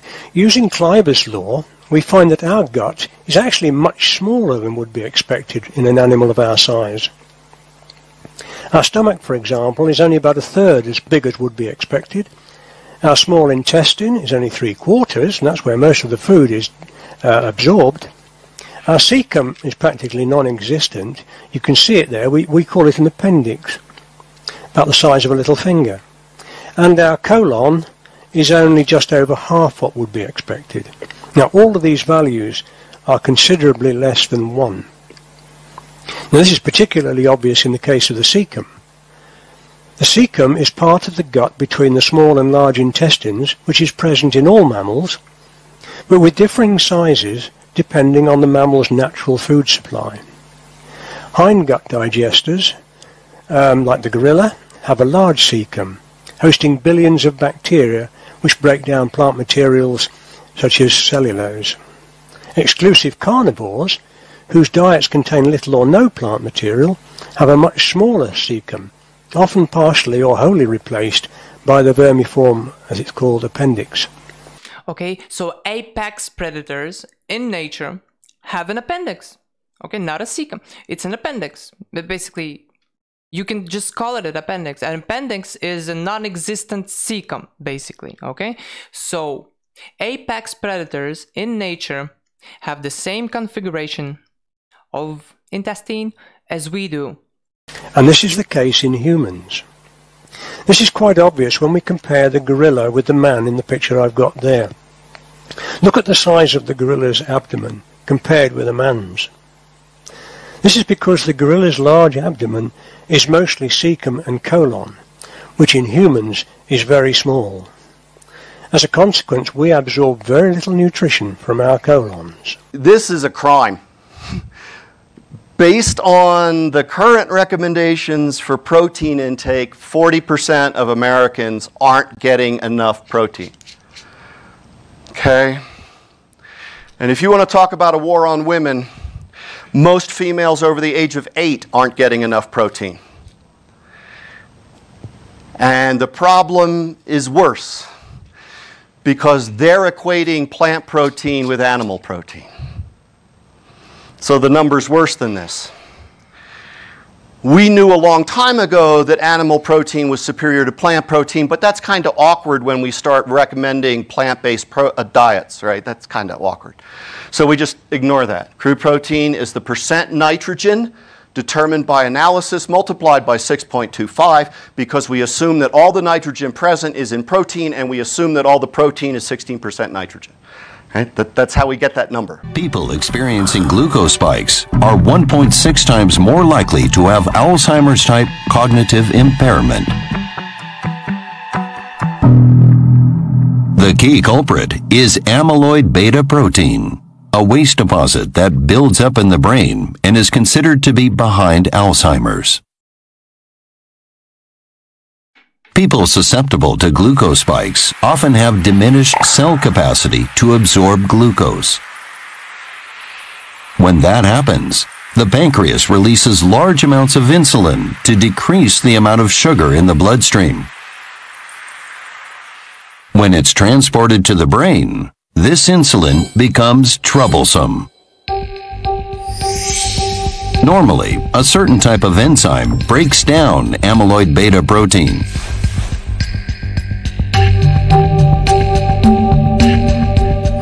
However, when large amounts of insulin flow into the brain, this enzyme breaks down the insulin before the amyloid beta. The intact amyloid beta accumulates in the brain. The nerve cells then die, and this promotes dementia. Moreover, when a glucose spike occurs, cells generate great amounts of reactive oxygen. This reactive oxygen damages DNA within cells in the body, creating a 1.5 times greater risk of cancer.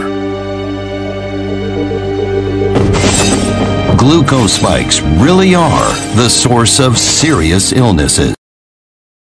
Okay, sugar makes you dumb, makes you an idiot, makes you sick. If you didn't know that, that's just a thing that I wanted to get into the video. Not only about gut types, but also about sugar. You know, sugar. Now we'll get back to our presentation. Where were we? Where were you? When they built a ladder to heaven. 9/11. Our stomach acidity level, pH, is more acidic than cats and dogs, okay? Corpse eaters, okay? Wolves and wild cats, okay? Or whatever. They find a corpse, they eat it. Okay? I don't know if you can see the thing here, but whatever. This is a list of pH compared pH levels, the acidity levels of the stomach acids compared to the animals or compared to other animals. So at the bottom of the list we have a langur monkey, which is a type of monkey with a pH of 5.9. The higher the pH, the less acidic is your stomach acid. Okay, so we have a silver-leafed monkey. Okay, we have a sheep which is 4.9 pH. Okay, we have a mouse that eats fucking sewage. Okay, 3.8. Cat, we have 3.6. A baboon, we have 3.7. Elephant, we have 3.3. And domesticated pig, we have 2.6. Okay, remember that and that pigs are like, I would call him a scavenger more than an omnivore, but whatever. Wild pigs like hogs and shit, I don't know, whatever. 2.6 pH, and humans are at 1.5 pH, along with the common crow, you know, the thing that eats garbage, corpses he finds, right? Like fucking maggot infested corpses, okay? And he eats them. okay, and it's good. Okay, I know it sounds crazy to you. We're gonna talk about this in another episode about germs and shit. But this is the this is what they do. Okay, so the common crow eats corpses. The white-backed vulture, which is some sort of a bird, I guess, a praying bird, 1.2 pH. Okay, again, and they are both scavengers. And we are supposed to be omnivores, right? Or better yet, some of you say we are vegans. We are a vegan species, right? No, we're not. No, we're not. And now we will watch two videos. This is two videos relating to stomach acids. These two videos are in relation to every person that has ever said that meat doesn't digest in your stomach and rots in your guts. Okay, in these two videos, the first one will demonstrate raw meat in hydrochloric acid only, HCl acid. Okay, it is important to note here that HCl, hydrochloric acid, is not the only acid we produce for digestion. We also produce sulfuric acid. Okay, we also produce something called sulfuric acid that is even more reactive than hydrochloric acid and breaks down raw bones and raw meat into bone, powder, and jelly. Okay, and now we're gonna watch these things happen in action. Of course, we will also see an example of sulfuric acid in action in a second video. And now we will watch two videos. Okay, we will watch two videos. Where is it? Yeah, so this is the first video. This is raw chicken leg in oh damn, what am I doing? Raw chicken leg in some hydrochloric acid. Okay, is it good? Are you with me?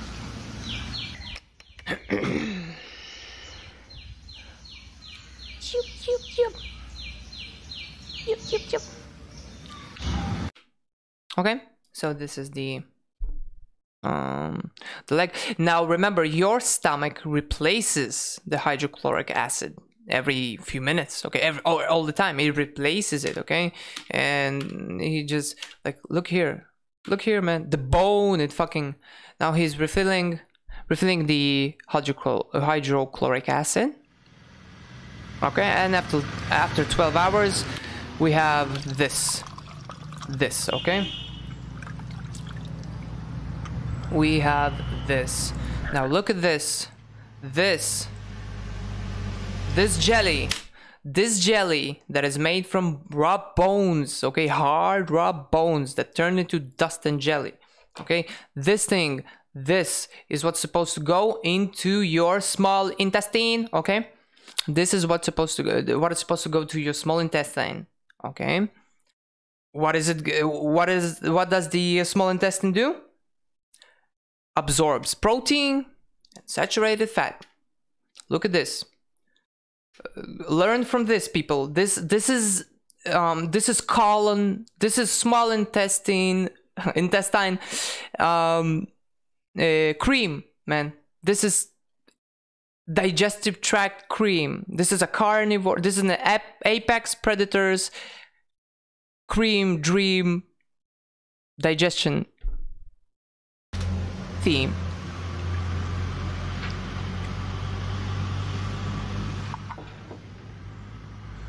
Okay, so this jelly, look at that, look at that, nutrition at its best. Okay, so this is the first video of raw meat in hydrochloric acid, and this is a video of raw meat in sulfuric acid. Now again, we don't have just sulfuric acid, we have a little bit of it.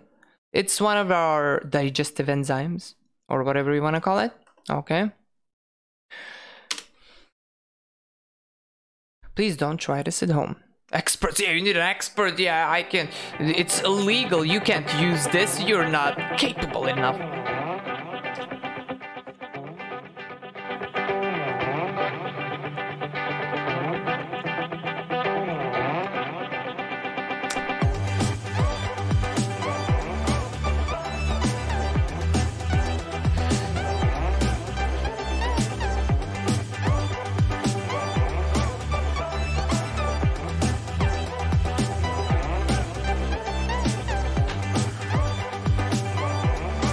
Should I actually turn it off? I don't know. I don't know. Maybe somebody's gonna cry because I used his music video. Somebody's gonna sue me. Ooh, those nerds looking for trouble. Look. So the right glass is hydrochloric acid, the one that we saw in the previous video, and on the right is the sulfuric acid.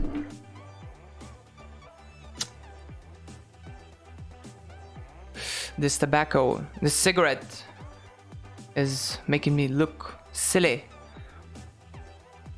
Okay, so this is 5 minutes, whatever this is. Wait. After 10 minutes, people, 10 minutes. 10 minutes in sulfuric acid. Let's see. And we are left with nothing. Meat rots in your digestive tract, didn't you know that? The easiest thing to digest is a salad. Yeah, man.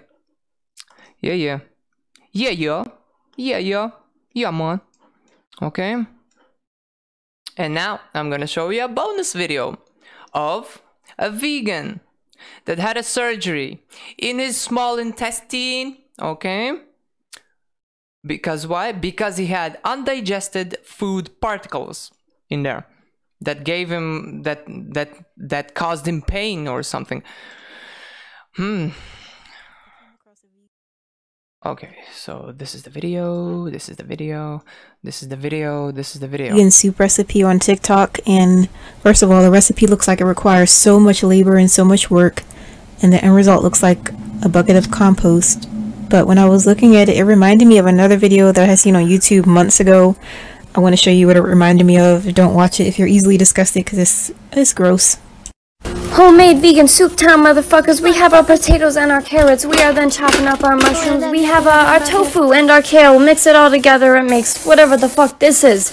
Whatever the fuck this is. What do you mean, whatever the fuck this is? This is your food, you fucking idiot. You mix it, you blend it, you electrify it, you filter it, you heat it up, you freeze it. Whatever, right? It's good for digestion, right? It breaks down the materials, right? For you to easily digest them, right? We are not done yet though. Other delicious cruelty-free ingredients. Cruelty-free ingredients. To add. Cruelty-free? Oh wait, you had a surgery. Is that cruelty-free? Fucking bitch. This patient had a lot of vegetables in one time, which patient could not digest, and it caused a blockage in the small intestine, and she needed a surgery to remove all this stuff. About 2 hours to do the surgery and just clean out all the 2 hours, man. 2 hours to open your fucking gut in your small intestine, okay? And pull out small bowel and repair it. Is the amount of small bowel and pull out this shit, man. This shit, undigested fucking what did you have there? Like sweet potatoes and mushrooms and shit. Blend it up, chop it up, cruelty free, blah blah blah. Shut the fuck up, okay? If you ever find this video on YouTube, there's like in the comment section, there's like retards or he didn't chew it. He didn't chew it enough. Yeah, sure. We saw today what the cow does and how much does she digest from what she does and all the system she has, right? You didn't chew it enough. Present, which I just took out. Fucking idiots. Okay, that's it with this one. You get the point. I think you're smart people, right? If you manage to survive until this point, I think you're smart people. Yeah, I'm gonna clap. I'm gonna clap some cheeks with you boys. Okay. So let's go back to the presentation. Okay. The relationship between body length and the length of the digestion system. The lowest one is a cat, is 4:1, which basically means if you just spread the digestion tract of that animal and you compare it to the length of the body of that animal, okay, you will get a cat which is 4:1, okay, human is 5:1, dog is 6:1, okay, carnivore, carnivore, carnivore, apex predator, please, hyper carnivore, please, baboon is 8:1, a horse is 12:1, and cattle is 20:1, okay. Can you only look at this and determine something? No, but we looked at the entire digestion tract from the teeth, from the mouth to the anus, okay. And I have a newsflash for you, man. Get this, my man. Newsflash. You're an apex predator, okay? You're not a herbivore or a whore or you know, an omnivore, okay? You're an apex predator. You're not supposed to digest anything else, okay? Okay. And now we will watch a video. What video? I don't know what video, but we will watch it. Oh yeah. It's a video about fiber. Okay. Here is, for all of you who still want to listen to the fiberlicious. a comparison of the relative size of those four. Okay, now look here. Now here the comparison is better actually for our small intestine. Okay, would you look at that? Now look, just the small bowel. Okay, look at this. Look at this tall little graph. That's our small bowel. Okay, a place for what? For absorbing protein and saturated fat. Bigger than any fucking monkey out there. Okay, cecum does not exist. Colon, the smallest one. Colon, yeah, the smallest one of all. Colon, the place where the bacteria meets the cellulose and keeps on digesting. We don't have that. We don't have that. Okay. Parts of the digestive system.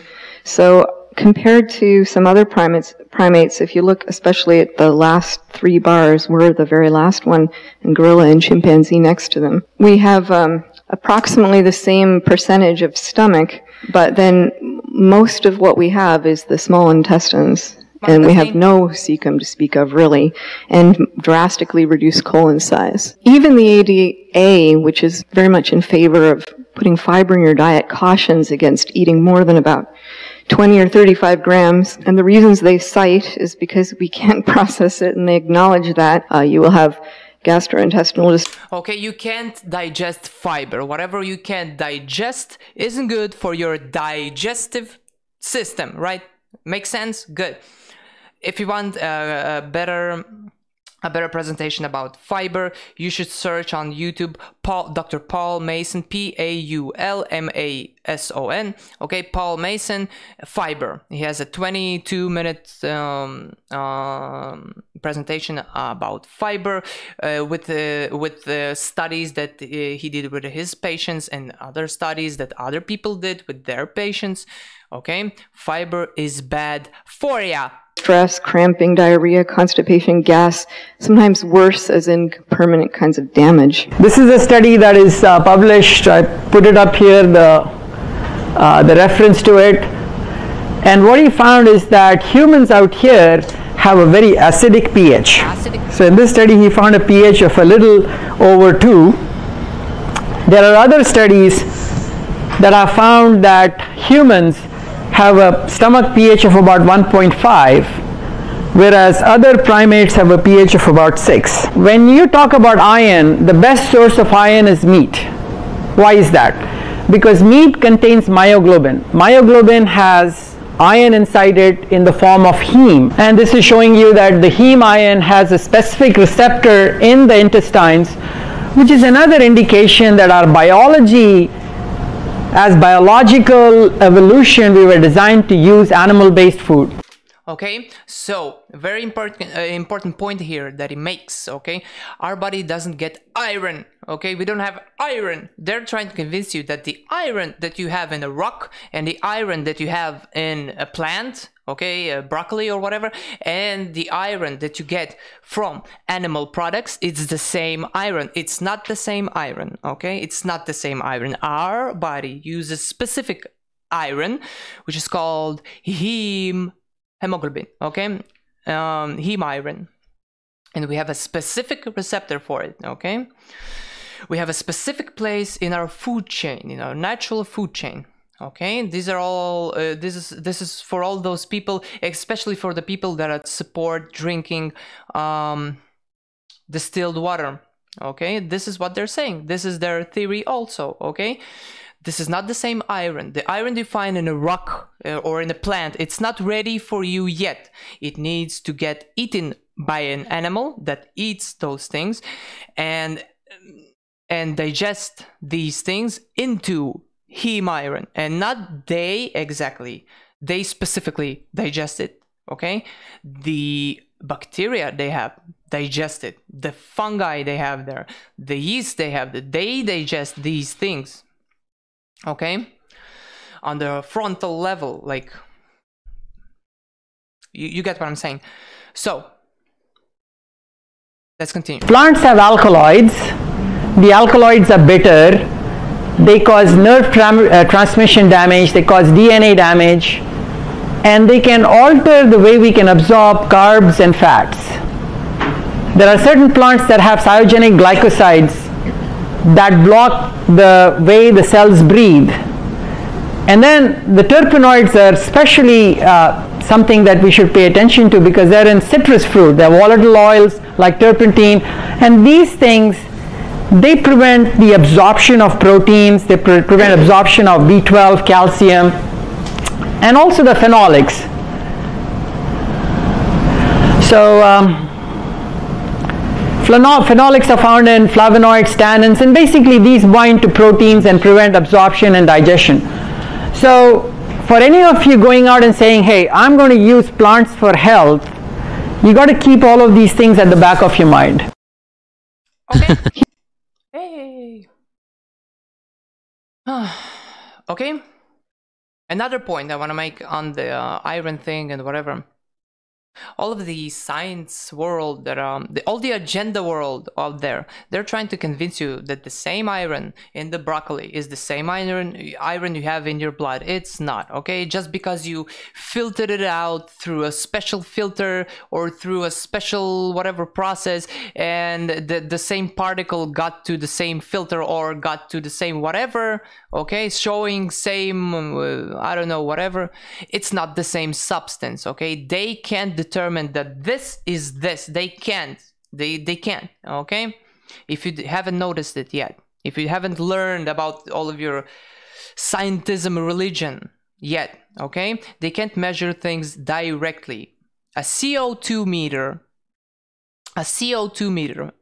measures pH. It doesn't measure CO2, okay? An oxygen meter doesn't measure oxygen, okay? A TDS meter doesn't measure how much particles per million you have in your water or whatever. It measures how many electricity goes through to iron, you know, through a cathode and an anode. So welcome to your science world, man. Scientism. Yeah. So here we are. Missing nutrients from plants. First of all, we have vitamin D, okay? You don't have vitamin D in plants, okay? You don't have it in mushrooms. Vitamin D2, that vitamin D3 does the same thing. It doesn't do the same thing. They don't have a way to prove that this is this, okay? If you pass it through a filter, and it has some sort of settlement in the last filter, it doesn't mean that it's the same fucking substance. You can't prove it. They can't see molecules. They can't see atoms. They're trying to convince you that they can. They can't. These are all theories. Okay, I'm sorry. I'm gonna leave you a link down below where you can learn about the true science of this world, okay? True critical thinking science, okay? Where you can develop your real scientific way of thinking, okay? Gonna leave it down at the description. It's gonna be called something like get out of the science cult or religion, whatever. Vitamin D. How do you produce vitamin D? You get cholesterol to your skin, and then it hits this, and then the sun hits it, okay, and then you turn it into vitamin D. DHA, which is a fatty acid that your brain uses. Cholesterol, okay, very important. Cholesterol. You are made from cholesterol, okay. We're gonna talk about it later. Heme iron. The Indian guy told us about that. Vitamin A, okay. You don't get vitamin A from plants, from carrots. In carrots, they have beta carotene, and only a germ can turn it into vitamin A. You don't have that germ. Vitamin B6, that's or vitamin B12, that's all for all the vegans and whatever that need to inject it into their butt cheeks eventually. Vitamin K2 in its MK4 form and not MK7. MK7 is a form from plants and bacteria. Bacteria digesting plants and makes MK7. K2 in the form of MK7. It means the chain length, whatever. You can search about it for yourself. And MK in its MK4 form, which comes from animals only, exclusively, okay? Creatine, very important. Carnosine, very important. Taurine, very important. And carnitine, I wanted to talk to you men out there about that, okay? Carnitine. This thing explains a lot of why there are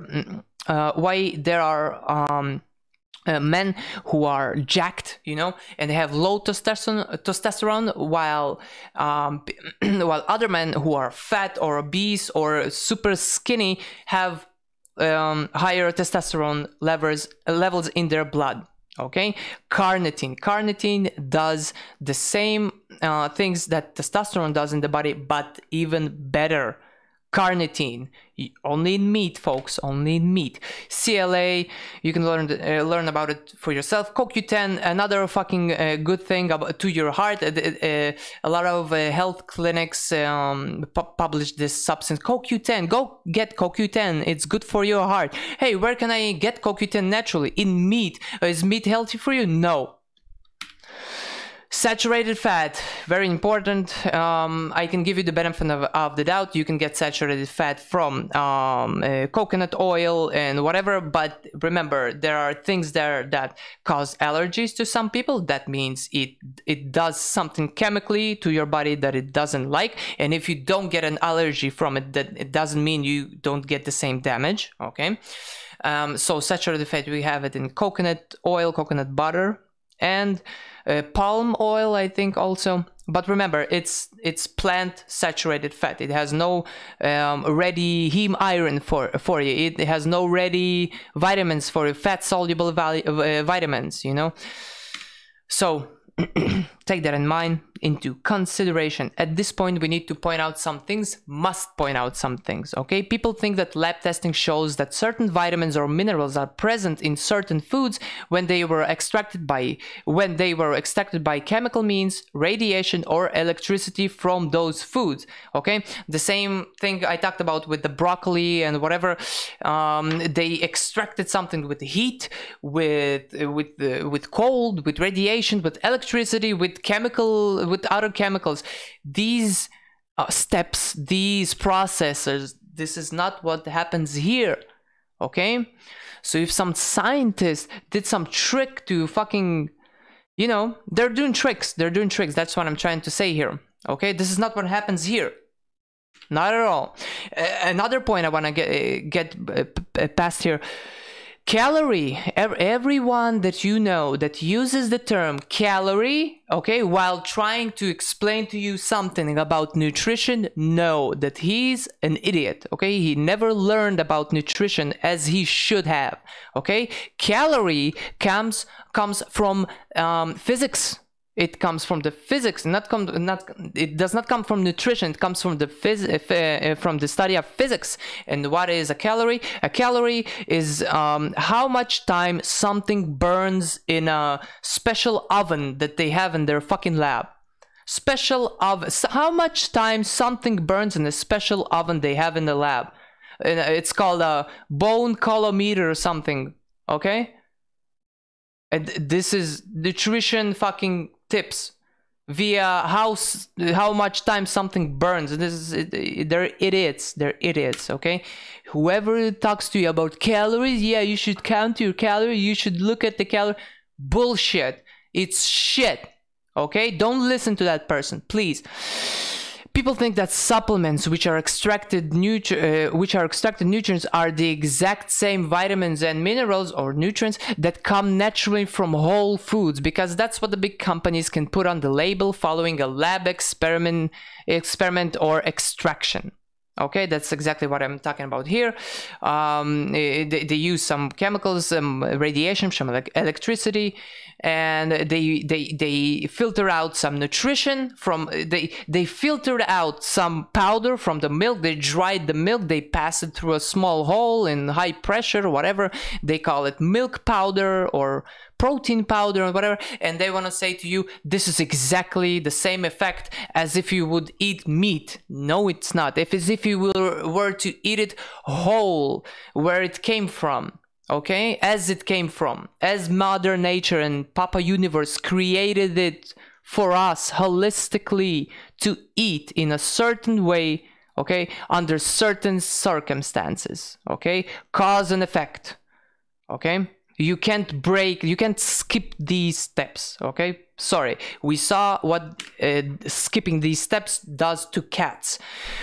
People think that plant protein is a complete protein and is exactly the same one you get from animal foods. The Indian guy talked about it a little bit. Plant proteins are not equivalent to animal proteins. Not at all. People think that we have proven the 3D structure of molecules. We have not. We have not. Okay? And let me say to you something else. Okay? When the science world tries to show you their logic, their theory through paintings, through 3D animations, you should get a red flag and walk around with it. You should fucking open your eyes, okay? You should be very suspicious, okay? When somebody tries to complete their logic with a 3D animation, okay? It's either you know or you don't know, okay? And there's no shame in saying I don't know, okay? Because we are retarded compared to this display. We are fucking tarded compared to creation, to the creator, to whatever you want to call it, okay? We are fucking tarded, okay?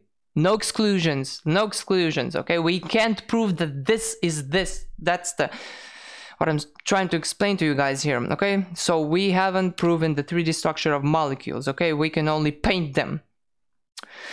People think that digestion is one-sided and doesn't need enzymes or bacteria to digest. Pasteurization, okay? This is exactly what I said about raw meat, okay? It has enzymes, it has things that wait for this cell to go into the right conditions, pH, okay, stomach acids, into the right conditions, then the cell bursts. The enzymes, they understand, okay, the germs, they understand, oh shit, we need to digest, we need to turn this into that, okay, and now one germ is eating something, turns it into something else, his poop, okay, and another germ eats that poop, turns it into something else, okay, and then you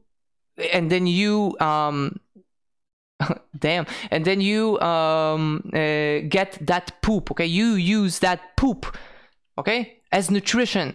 They need to turn certain things into other things. In raw milk, for example, there's an enzyme that digests the lactose, okay, the sugar. That's for all the people that, oh, I can't drink milk. You can drink milk. You can drink raw milk, not pasteurized milk, okay? That's your problem. You don't have the enzyme to digest. Raw milk has the enzyme to digest it, and we actually have stories of people who drank raw milk for a couple of months and then they drank pasteurized milk and nothing happened. Why? Because their body remembers that enzyme, remembers that process, okay? So digestion is not one-sided, okay? Stop thinking that way. Okay, there's another bacteria in milk that tells the calcium to do something. There's a lot of things that you are killing off, okay? Murdering with the heat. The amount of daily intake of nutrients is always compared to regular people who eat shit, okay? What I mean here, you go to to a listing on a site, how much vitamin D or whatever, how much macronutrients I need, whatever. These graphs or these studies or whatever, they are compared to regular people who eat shit, okay? And when you eat shit, you need more nutrition to stay healthy. You dig? If you eat sugar, you need magnesium to digest it. Okay, if you eat other shit, you need other shit you need other nutrition to digest that shit. You waste your health to digest shit. Okay, to protect yourself, you waste nutrition. So the amount of daily intake of nutrients is compared to people who eat shit. Plants can't run, but they have chemical means of defense. Look at this here. Okay, this is what this is. This is oxalic acid. Okay, oxalic acid is something that is present in almost every plant that you fucking eat. Seeds and all, especially your greens like kale and broccolis and whatever. Okay, it has oxalic acid. This is structures, crystallized structures of oxalic acid mixed with different minerals. Okay, it actually takes minerals and turns itself into a crystal that your body can't digest. This crystal, your body, it gets stuck. These things are smaller than cells. They can burst cells. These things get stuck in your fatty tissue, like your fucking joints, like your eyes, like your spine, okay, like your brain, okay? So these things get stuck and your body can't get rid of it easily, okay? Not at all. This is oxalic acid. You see these spikes? This is oxalic acid mixed with calcium, okay? This is for all the people who eat kale here or broccoli or whatever. This is calcium with oxalic acid. This is what happens. And you're like, oh yeah, my kale leaf has a lot of calcium. Oh yeah, and what does it turn into? Poisonous needles that your body can't fucking get rid of. This is called oxalates, oxalic acid, calcium oxalate. I'm gonna leave a link for you to indulge into this subject, okay? And yeah, but our body produces oxalic acid on its own. Yeah, it does. In what condition does the body produce oxalates? Lack of vitamin B6, I wonder. When the body has too much vitamin C, the famous vitamin, we're gonna talk about him later. And when certain molds are present in the body. Okay, very interesting. When does our body produce poison? When we are sick. Very interesting. Now we will watch a video. We will watch a video about plant toxins.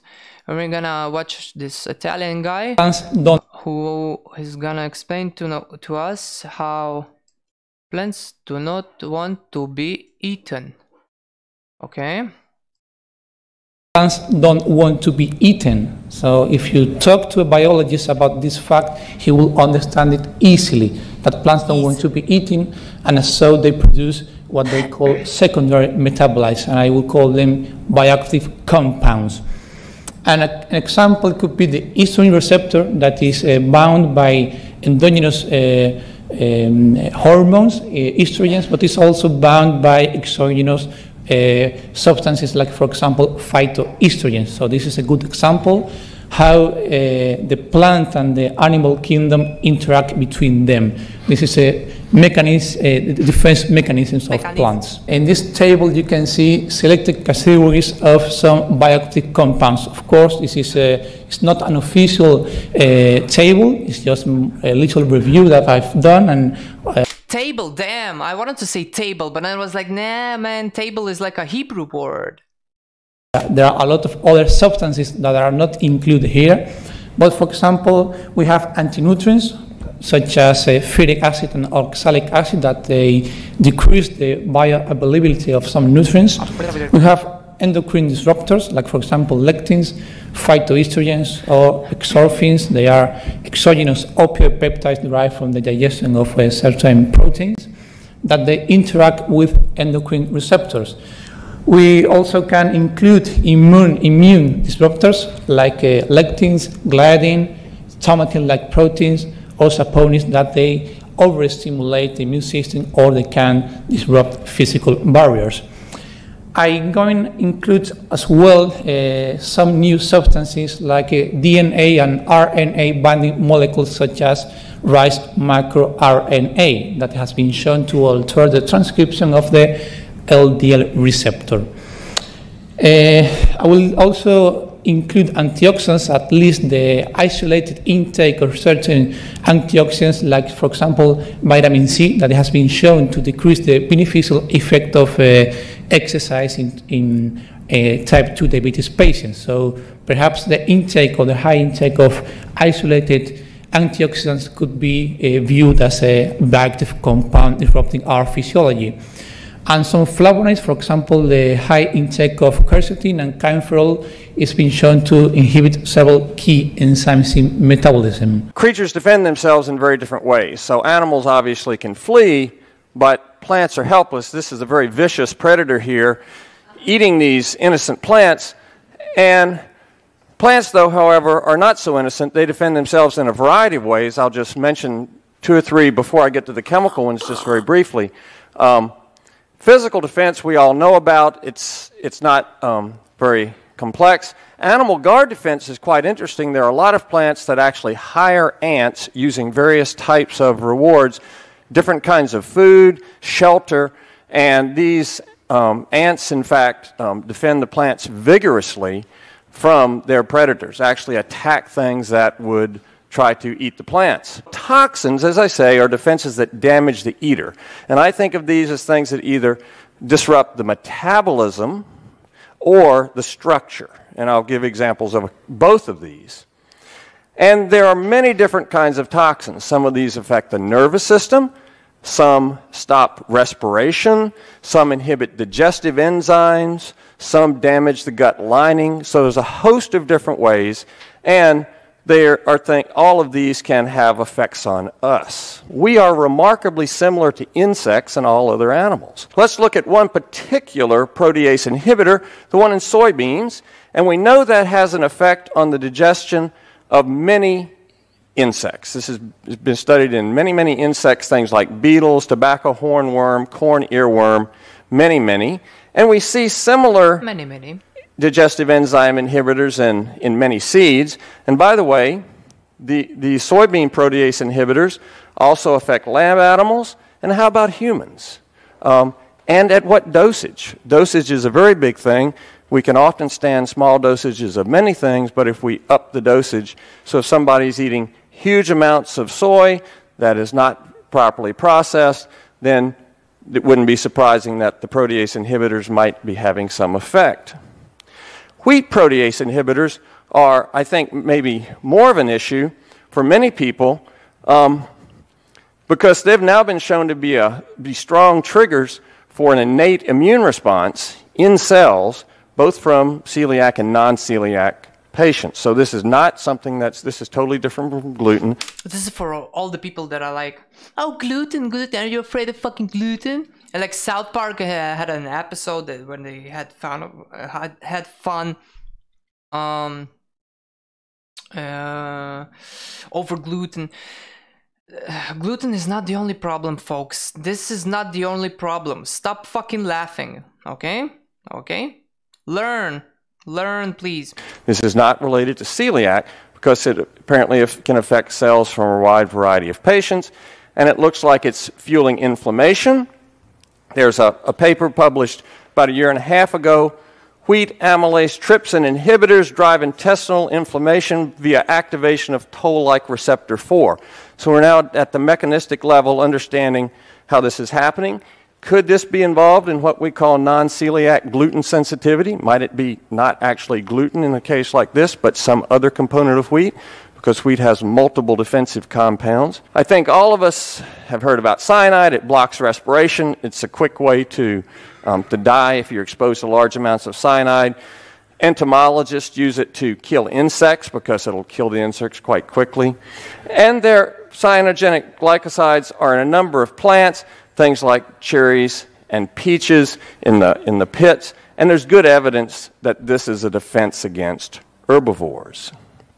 It's in a lot of plants. We know it in over 2,500 plant species. And this stuff is released upon tissue damage. So it's in an inactive form, and when tissue is damaged by something eating it, then that causes the cyanide to be released. Exactly as with oxalic acid, okay? In the broccoli or whatever you're eating, okay? The oxalic acid and the calcium are not related, but once you get in there and you rip it, or you mix it, or you blend it, that's when you get the poison, okay? Plants defend themselves with chemicals. Please, people, please stop fucking eating shit. Stop giving birth to idiots, bruh.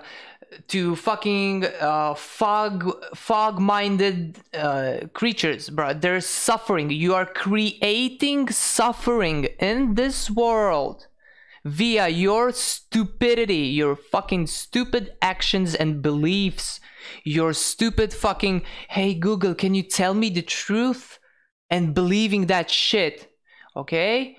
Your inexperience, okay? These are things that via these things you create suffering in this world, okay? These children are suffering.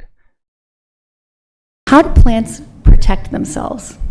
Here are our friends the crucifers, which we're told are extremely healthy for us, and there are lots of them in the vegetable aisle. But if the broccoli is cut or chewed, then these two compounds mix together and form this sulforaphane, which is an Here's another problem with two compounds that mix in broccoli that make poison. isothiocyanate. There are lots of them in the crucifer family, but we're going to look only at sulforaphane.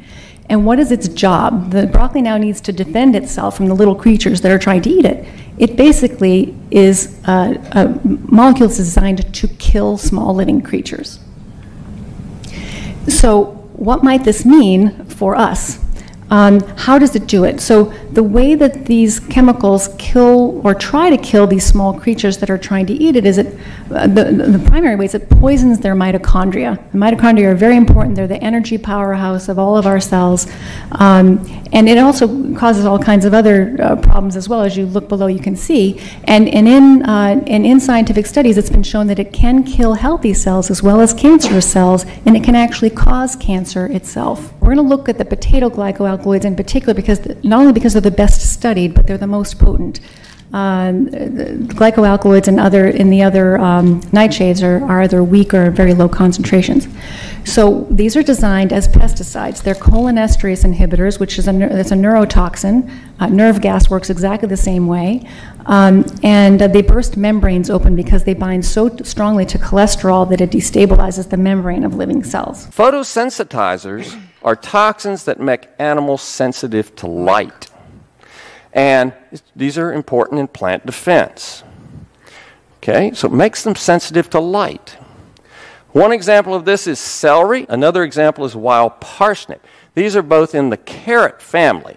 I'm going to mention two families, the carrot and the citrus family, that are well known for photosensitizers. So the carrot family, the citrus family, there are a number of others. And these photosensitizers are technically called furanocoumarins. These are phenolic, that just means polyphenolic, multiple ring compounds that become light activated. So when light hits them, it changes them chemically and they become activated, and they can then cross-link with DNA, and they can also modify proteins. So they actually damage DNA and proteins in the presence of light. So this is a poor sheep. So another chemical compound from Mr. Plant here, okay? It goes into your blood, and then it activates when you are exposed to light, okay? That has had a photosensitive reaction. It's photodermatitis, and its ears and face are not good. There can be blistering, lesions, swelling of the head. Celery is also kind of fun. It's a known occupational risk for celery handlers and celery pickers. People who are exposed to lots of celery, they get what's called celery dermatitis if they go out in the sun after being exposed to lots of celery. Lime juice is a well-known cause of photodermatitis. So if you squeeze limes and then go out in the sun, you're at pretty serious risk. And this can actually be a horrifying manifestation. Don't try this at home, kids. Your hands will swell up, they'll be blistered. It's just, and people who don't understand what's happening, they go to the physician. Often dermatologists know about this, but often other physicians don't recognize it. They don't know what's happened, but the people's hand, I've seen this, it's just horrifying. Here, for example, this made the news last year, national news, Lyme's blame for girls' second-degree burns.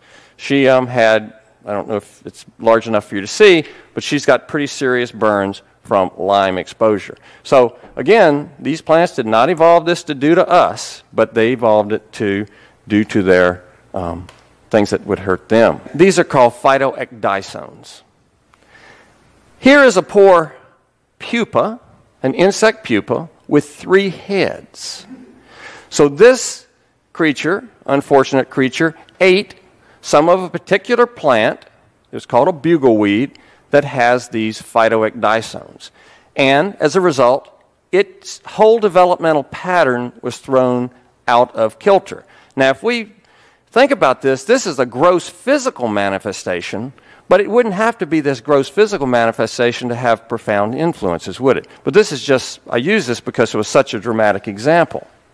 This is exactly for all the Indians and Africans and whatever culture you are from or area, okay, that have kids that are born with 3 legs or 4 arms or whatever, okay, keep vaccinating them and keep eating vegetables and seeds. Don't forget the How seeds. about hormone mimics in our own food? Well, let's look at the phytoestrogens, the compounds that mimic female hormones in soy as an example in our food. So soybeans make these compounds called isoflavones, and these are plant defense phytoestrogens, and they're excellent fungicides. So this is a soybean leaf with some rust. It's a type of fungus, and so they probably evolved to protect the plant against fungi and possibly insects. And we know that plants under attack make more. So this is what you'd expect of a defense chemical, isn't it? If the plant's being attacked, it makes sense for the plant to upregulate its production. And we can see that this is one of the phytoestrogens from soy, and this is human estrogen, and you can see there are similarities in the molecule, and it's not surprising that there may be some, our body may confuse this at the receptor level. So these are phytoestrogens. We can go to a health food store and we can find books like this. This is by an MD. Soy is recommended for menopausal women. Here's a supplement that talks about it. Okay, so this is one of these things that it really makes me think humans can compartmentalize our minds so remarkably. We can say, okay, postmenopausal women take soy, and then we give children this as their sole nutrition in some cases, soy formula. Which, to me, I just think about it, I think, wow. And when are we... This is for all of our stupid fucking Google-based mothers over there, okay? You're supposed to be a healthy mother. You're supposed to eat your correct diet, okay? Which is supposed to give you nutrition, okay? To your boobies, okay? And then when you get pregnant, the boobies, they get bigger, okay? Why do they get bigger? Because you need to give your baby yourself your fat, okay? And in that fat, you better have fat-soluble vitamins, okay? And minerals, okay? You should be a healthy woman, and then you can give birth to a healthy human into this world, okay? And then you can breastfeed him as Mother Nature needs and has you to do, okay? Very important. All of our stupid fucking Google mothers, please listen to this. Please stop giving your babies powders from laboratories, okay? It's not gonna work. The health is already created here. Somebody created our health already. There's no fucking geek in no fucking lab that can invent something, invent health all of a sudden, okay? Create health. There's nothing new under the sun. There's no geek that can tell you how your baby is going to be healthy, okay? Better than you can. Better than whatever is already created here by Mother Nature. And you should listen to your Mother Nature, you fucking stupid bitch. Fucking witch. Giving birth to fucking shit. Most sense. Ruining our fucking world. Yeah, basically ruining our fucking world. Not basically, literally, okay? Ruining our fucking world, okay? Leaving shit for kids into this world, okay? And then also leaving a shit world to these kids. Double fucking sin, you fucking witch. To hormonal influences when we're very young. Now, some people would say, well, Asians eat a lot of soy. Well, it's not really that simple. They usually don't eat soy foods in large quantities unless forced to do so by famine or poverty. It's mainly as condiments and flavoring, not meat replacements.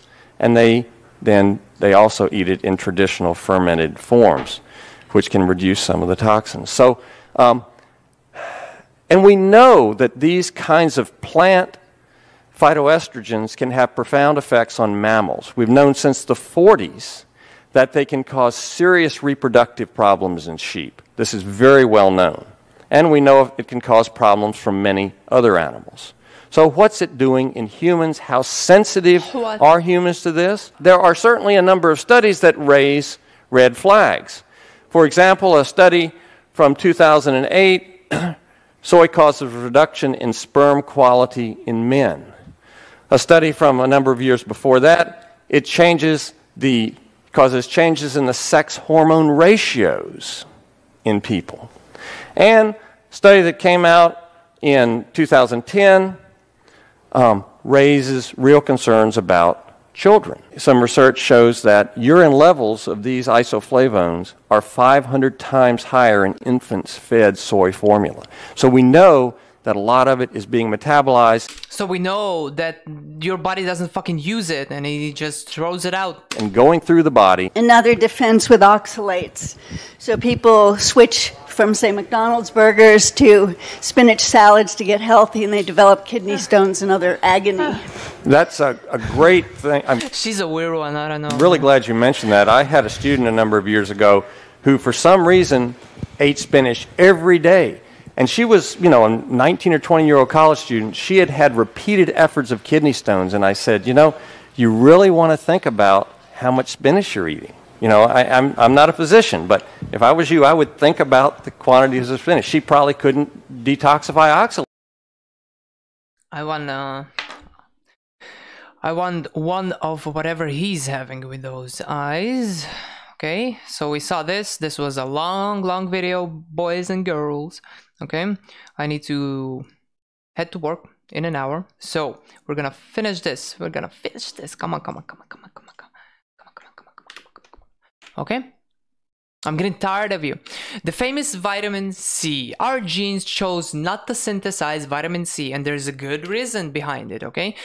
Opposed to what is written in a lot of places, meat and organs do have vitamin C. They do contain vitamin C, okay? Especially raw meat and raw organs, okay? Why? Because when you cook the meat, okay, the more you process the food thermally, okay, the more vitamin C you destroy, okay? And other nutrients go to waste. Vitamin C, what is vitamin C? Vitamin C is a water soluble vitamin. What do you do to water when you heat something? What do you do to whatever when you heat it up? What do you do to the water? What happens to the water? It disappears. It's exactly this is especially for people who believe here in the structure of water and that it's supposed to come holistically structured from somewhere in a certain way, and then you're supposed to eat it in a certain, you know. So this is for you. Stop ruining the fucking meat with heat with meat. Don't do Cholesterol, uric acid, and carnitine are the best antioxidants a predator can have, okay? They say that you need vitamin C because it's an antioxidant. No, cholesterol, uric acid, and carnitine are better at that, and also they are 3 against 1. Okay, and they do exactly the same things, even better than vitamin C in our body, as they say to us that it does, opposed to what is written in a lot of places. Gout, which is a disease of inflamed joints, does not happen because of high uric acid blood levels, but because on top of that they have low glutathione, okay, which is raised via eating meat. Okay, so if you have high uric acid but low glutathione, you will have a problem. But if you just eat fucking meat, man, you will have high glutathione and you won't have any fucking problem. Again, going to that point of everything comes holistically. You can't isolate anything, okay, and say this is this. Oh, this is the cause of that. No, we talked about testosterone, we talked about iron, heme iron, whatever, and now we have an example of gout disease, which is caused by high uric acid. But is it only the uric acid? No, it's also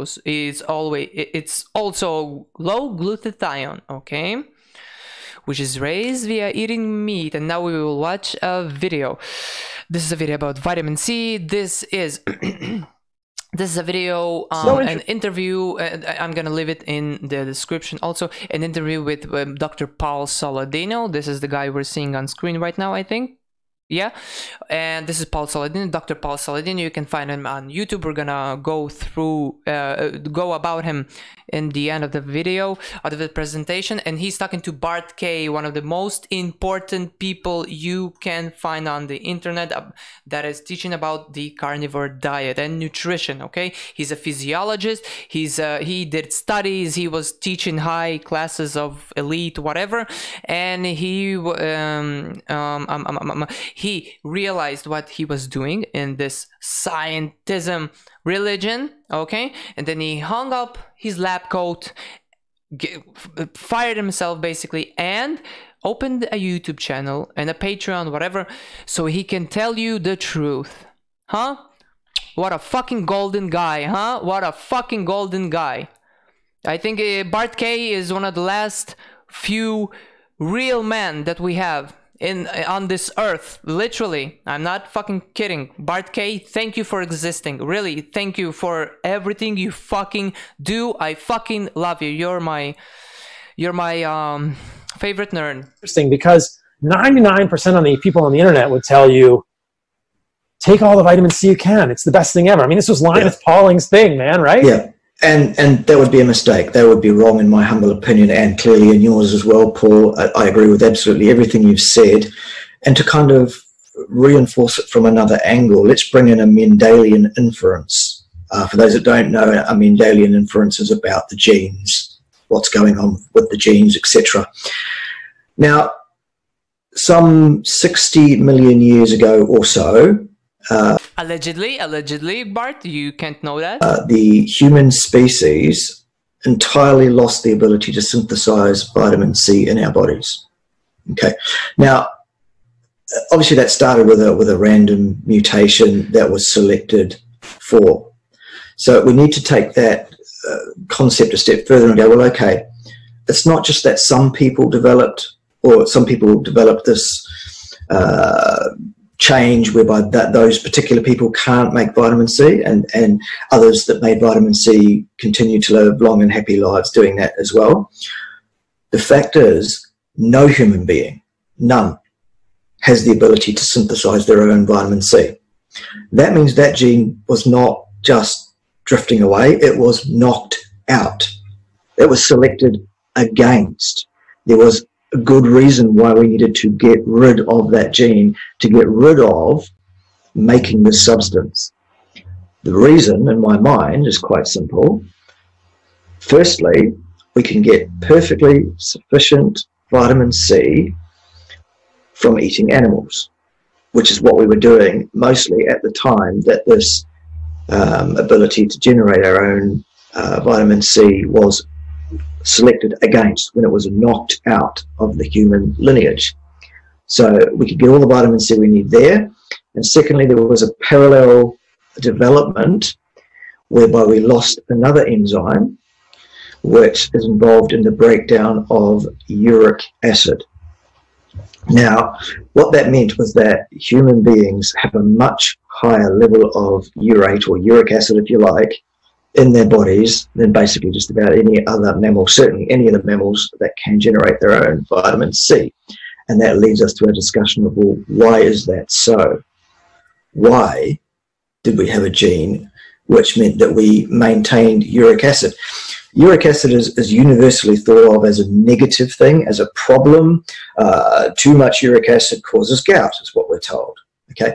Well, what's interesting, and what ties back into what you were saying just a few minutes ago, Paul, actually it looks like gout only occurs in people who have both high uric acid and low glutathione as well. So interesting. That's so interesting. It's fascinating, isn't it? And I just saw this morning, and we discussed this before we started this chat, and I flicked you the stuff, Paul, and you said, oh, give me 15 minutes extra time to read. And, you know, and rightly so, because it's fascinating.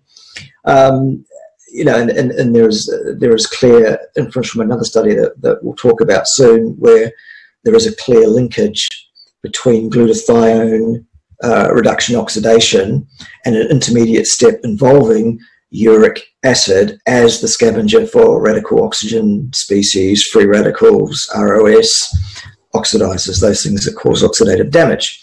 And so it looks very much like the human species has developed an ability to retain more uric acid, and that uric acid is playing the antioxidant role that is proposed to be the domain of vitamin C. I think this is such a cool concept. What a wild concept. I love it. I love it. What a wild concept. Oh, you don't need vitamin C? What a wild concept. Oh, you eat raw meat? What a wild concept. I'm just following Mother Nature.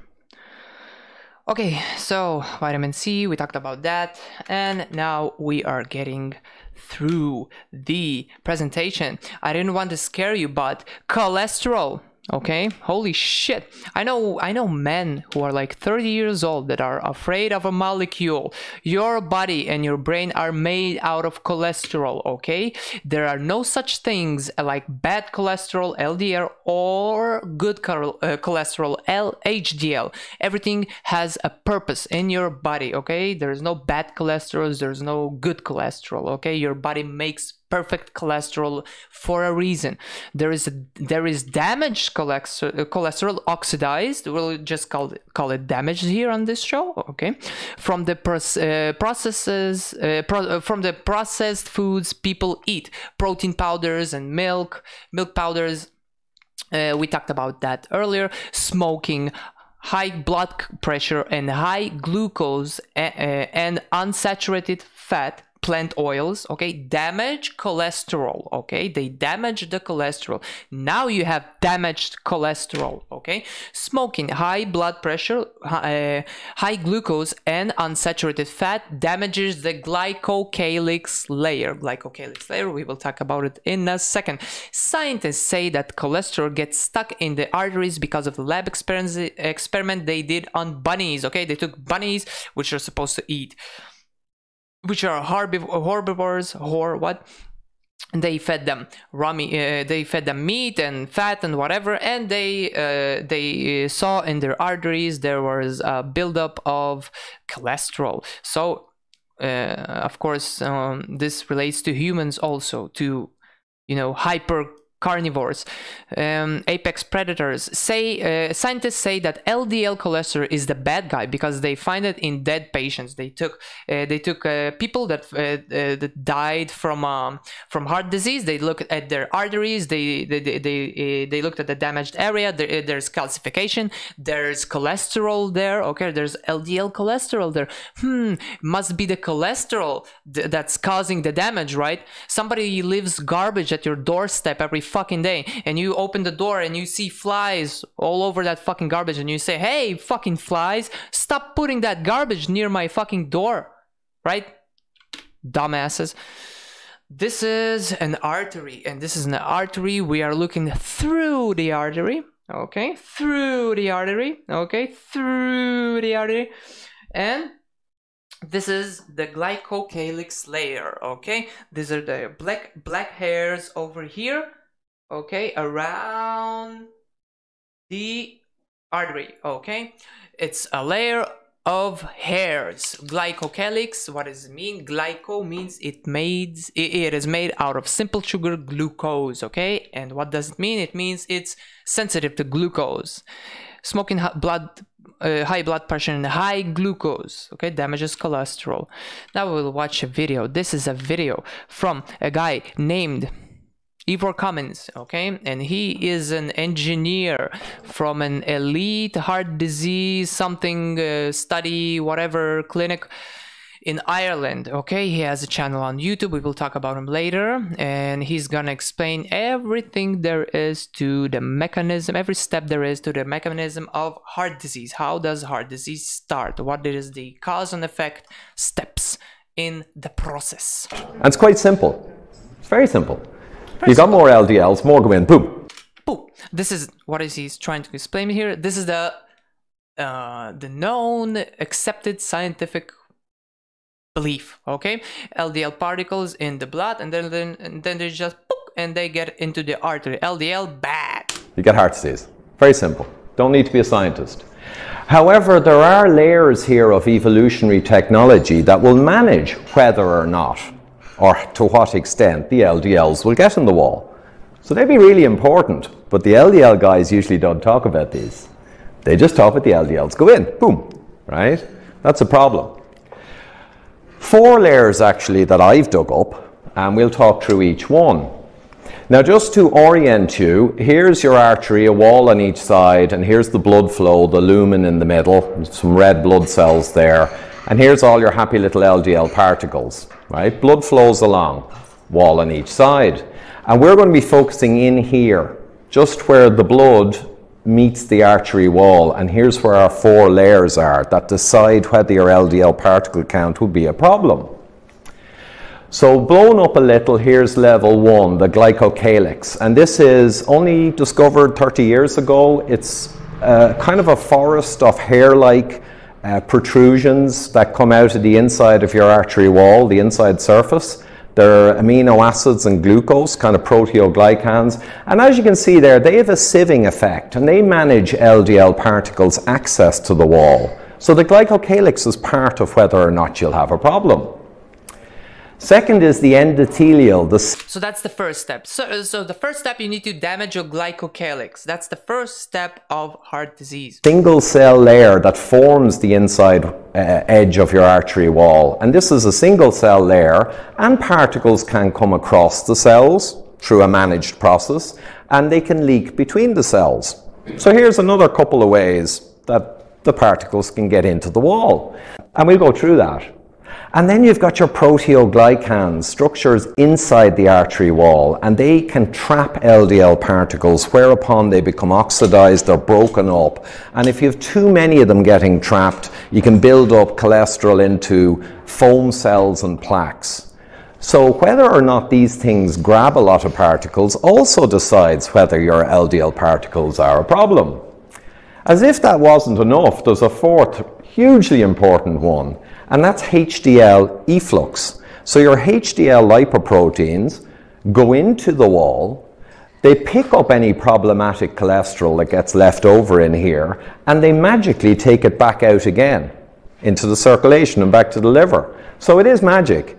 And they don't talk about it much, the drug guys, because the drugs to help HDL failed. Therefore, HDL is persona non grata. Pretty much. You'll hear a lot of people in reports, oh, high HDL doesn't necessarily help you, and some people with high HDL have disease. And you'll hear all this anti-HDL rhetoric, and the reason is the drugs didn't work, so it's just a competitive threat, basically. So anyway, there's the 4 layers. 1, 2, 3, 4. Evolutionary wonder. We want to know what governs, determines, mediates, or influences this 3-layer leakage and the efflux down here. Because if you don't know what's going on here, you're almost wasting your time looking at the numbers, because that's the least of it. extra numbers up here, more blah, blah, blah. That's the least of it. It's what's happening in this system. So first the glycocalyx, and here it is, an electron microscope image. Very, very narrow. It's a couple of 100 nanometers. There is a barrier layer that goes beyond it, but it's a very tiny structure of hairs. And here's a paper I dug up, 2008. Arterial glycocalyx dysfunction is the first step in the atherothrombotic process. The first step. That's interesting, because I always thought it was the particles go into your wall and that's the first step. Well, no. Interesting paper. See the result of that. So looking a little closer, here's the hairs of the glycocalyx. The LDLs tend to be managed in some manner they don't fully understand to limit access to the endothelial cell. That's in good shape. And here's one that's in a mess, right? This guy's smoking maybe, drinking Coca-Cola. His glycocalyx has gone to hell altogether. And here is where leakage and also the recruitment of inflammatory molecules, monocytes, and all kinds of issues begin to happen on that inner wall when you destroy your glycocalyx. Here's one team that did a study on it, and they said, well, let's take in a petri dish endothelial cells all together and try and damage this structure and see how much more LDL internalizes into the cells. If we damage it, more LDL should get in there, right? And they found that it did. When they damaged it with neuromammidase, you had nearly 10 times as much LDL went into the cell. So that appears to be what happens when you screw your glycocalyx. They used cationized ferritin, which they knew was much stronger damage agent, and they verified that this structure had gone down to 5% or less of its original. So they damaged the hell out of it. And they got 20 times more LDL to get internalized in the cells. Now this is not in a human, but it's illustrating a point of principle. In general, the papers for damaging the glycocalyx that I've pulled out, high sugar, sad diets, high... Okay, I'm gonna stop it here because I don't have any time. I need to go to work. Okay, so basically what he explains here, there's a couple of steps for heart disease. It's not just fucking your LDL particles poof goes into your artery wall. Okay, there's steps to it. You need to damage your glycocalyx, then you need to damage your cholesterol, your fats, your LDLs, your whatever. You need to damage that, and only then will it enter your fucking artery. Okay, the glycocalyx layer, it regenerates itself every 6 to 8 hours, something like that. Okay, what does a person do every 6 to 8 hours? Eats what? Eats sugar, carbs, fiber, which the three of these things, the fiber, we can turn it in, this is the same thing. The simple sugars, the complex sugars, the carbs, the complex carbs, and the fiber, these are the same thing. They digest, we can make, from fiber we can make carbs, and from carbs we can make sugars, and from sugars we can make alcohol, and that's why people can make alcohol from toilet paper. Okay, so this is the same thing. A plant is sugar basically. Okay, so the person eats that shit, and and let's say he smokes, and then he drinks cola, and then before the smoke and the cola he had like rice, beans, cooked fucking meat, and you know, processed fat, damaged cholesterol. Okay, so there are a lot of steps to this. Okay, and you should take it into consideration. You dig, my nig? Now, okay, so we're getting through to the end. I want to clap a little for you guys and for moi. But cow farts will lead us into the end of the world, no? We will save the world by monocropping vegetables, right? This is what the vegan community, the elites, the cults want to tell you, right? That we're gonna save the world with a vegan diet and whatever. Monocropping damages the natural mineral and bacterial properties of the soil. Monocropping, what is monocropping? It is when you take a large portion of land and then you grow the same fucking plant all over it. Okay, this is unnatural. Mother Nature does not agree with this. Okay, you can go try and grow 8 tomato bushes, one after the other, one near the other one, okay, in a jungle. Just try and do that, okay? One of them is gonna get infested by some bug, the other ones too, okay? Mother Nature likes variety, okay? Monocropping kills the soil dependent animals that live in synchronization with the soil, okay? Monocropping uses synthetic fertilizers and pesticides that are processed from petroleum, okay? You know that natural resource that we are running out of, okay? Vegans. Okay, and also I want to add, how about all those planes that fly around the world and just to give you plants that won't grow in your season, in your area seasonally, okay? And they need to bring you these fruits and vegetables, your food, they need to bring it to you by using planes. You know how much fuel planes use? Do you know about the whatever pollution, whatever they want to try? That's the same things you are crying about. That's the same things you are crying about.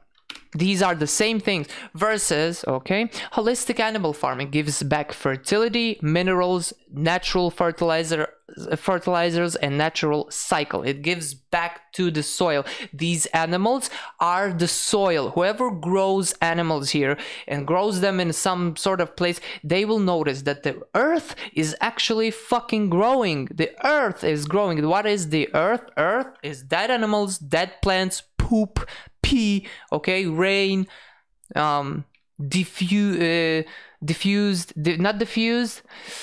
the whatever, you know, stones, rocks, minerals, whatever that get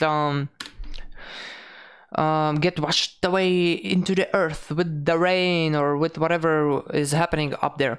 Holistic farming does not damage the living animals dependent on the soil, okay? We don't use no fertilizers and no pesticides, okay? We learned today that plants already have their natural pesticides, okay? And then what do you do to monocrop grow these plants?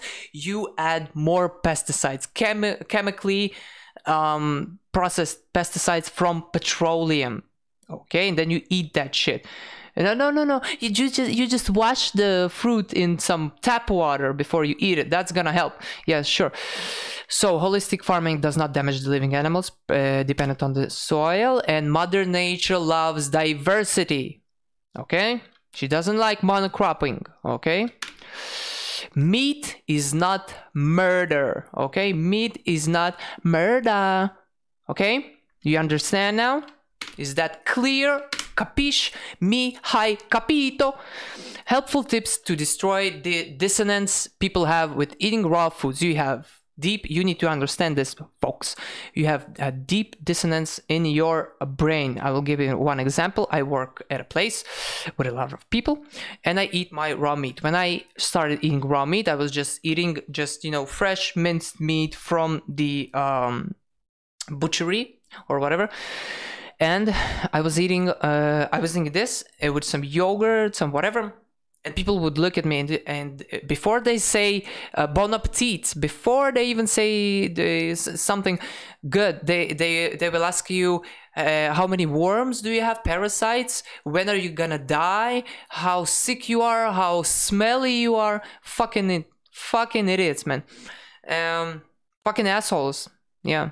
So you have big dissonance. So people would tell me this about the fresh meat, and then I would take like a big chunk of meat. I would lay it in salt for like a half hour or 1 hour, and then I would just wash it off, put it in a string, like tie it up in a string, and hanging out at 5 degrees centigrade in a mini fridge, okay, for a month. You open that fridge and it smells like a dead cat, okay? I like that smell. My dog likes that smell, and you also like that smell, but only when you're not aware of it, and it's stupid. And I brought that piece, I cut it up into pieces, and I brought those pieces to work, you know. And people were like, whoa, what is this, can I try? Smells good. Dead cat, what the fuck? Smells good, huh? Oh, wow, tastes so good, you can munch on these all day. How did you make them? Oh, I just took the fresh meat that you told me I'm gonna die from and hung it in my in a fresh air for a month. Okay, for a month, and then it got decomposed. Okay, and then now you're eating, and this is okay. And the fresh meat, that's like, no, that's no. So you have a big dissonance in your fucking brain. Okay, you need to understand it. So for basic bitches, Asians, religious folks, okay, we have raw fish. You like your sashimi, you like your fucking sushi and shit. Drop the sushi, drop the rice, drop all the other shit, please. Just eat raw fish, sashimi, just eat sashimi. But please bring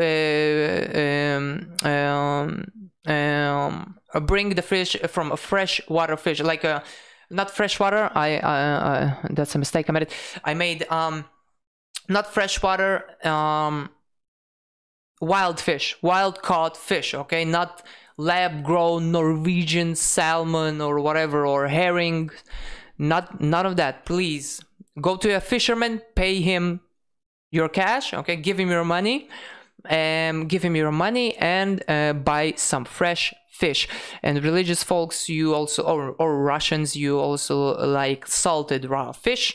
Okay, be careful with the salt. Maybe one day you will realize what it is doing to your flavorings. Adding sour yogurt, sheep or goat yogurt, which is sour, right? Or butter to raw beef in the same bite, okay? As I was eating today, imagine there wasn't any yolks on it, okay? It's just raw minced meat, okay? If you add a sour yogurt, sour cheese, whatever, something with the same bite, it feels holistic. You can actually swallow it a lot better. It feels normal because it's meat and acid, and it's what's supposed to be in here, okay? So it feels normal. Try it out. I guarantee you that you won't just eat minced meat in your first try, okay? So add that sour thingy. Raw organs can be met with a small initial bite to understand the rich taste, okay? I ate some raw beef liver today in like kind of big chunks, okay? Big for you.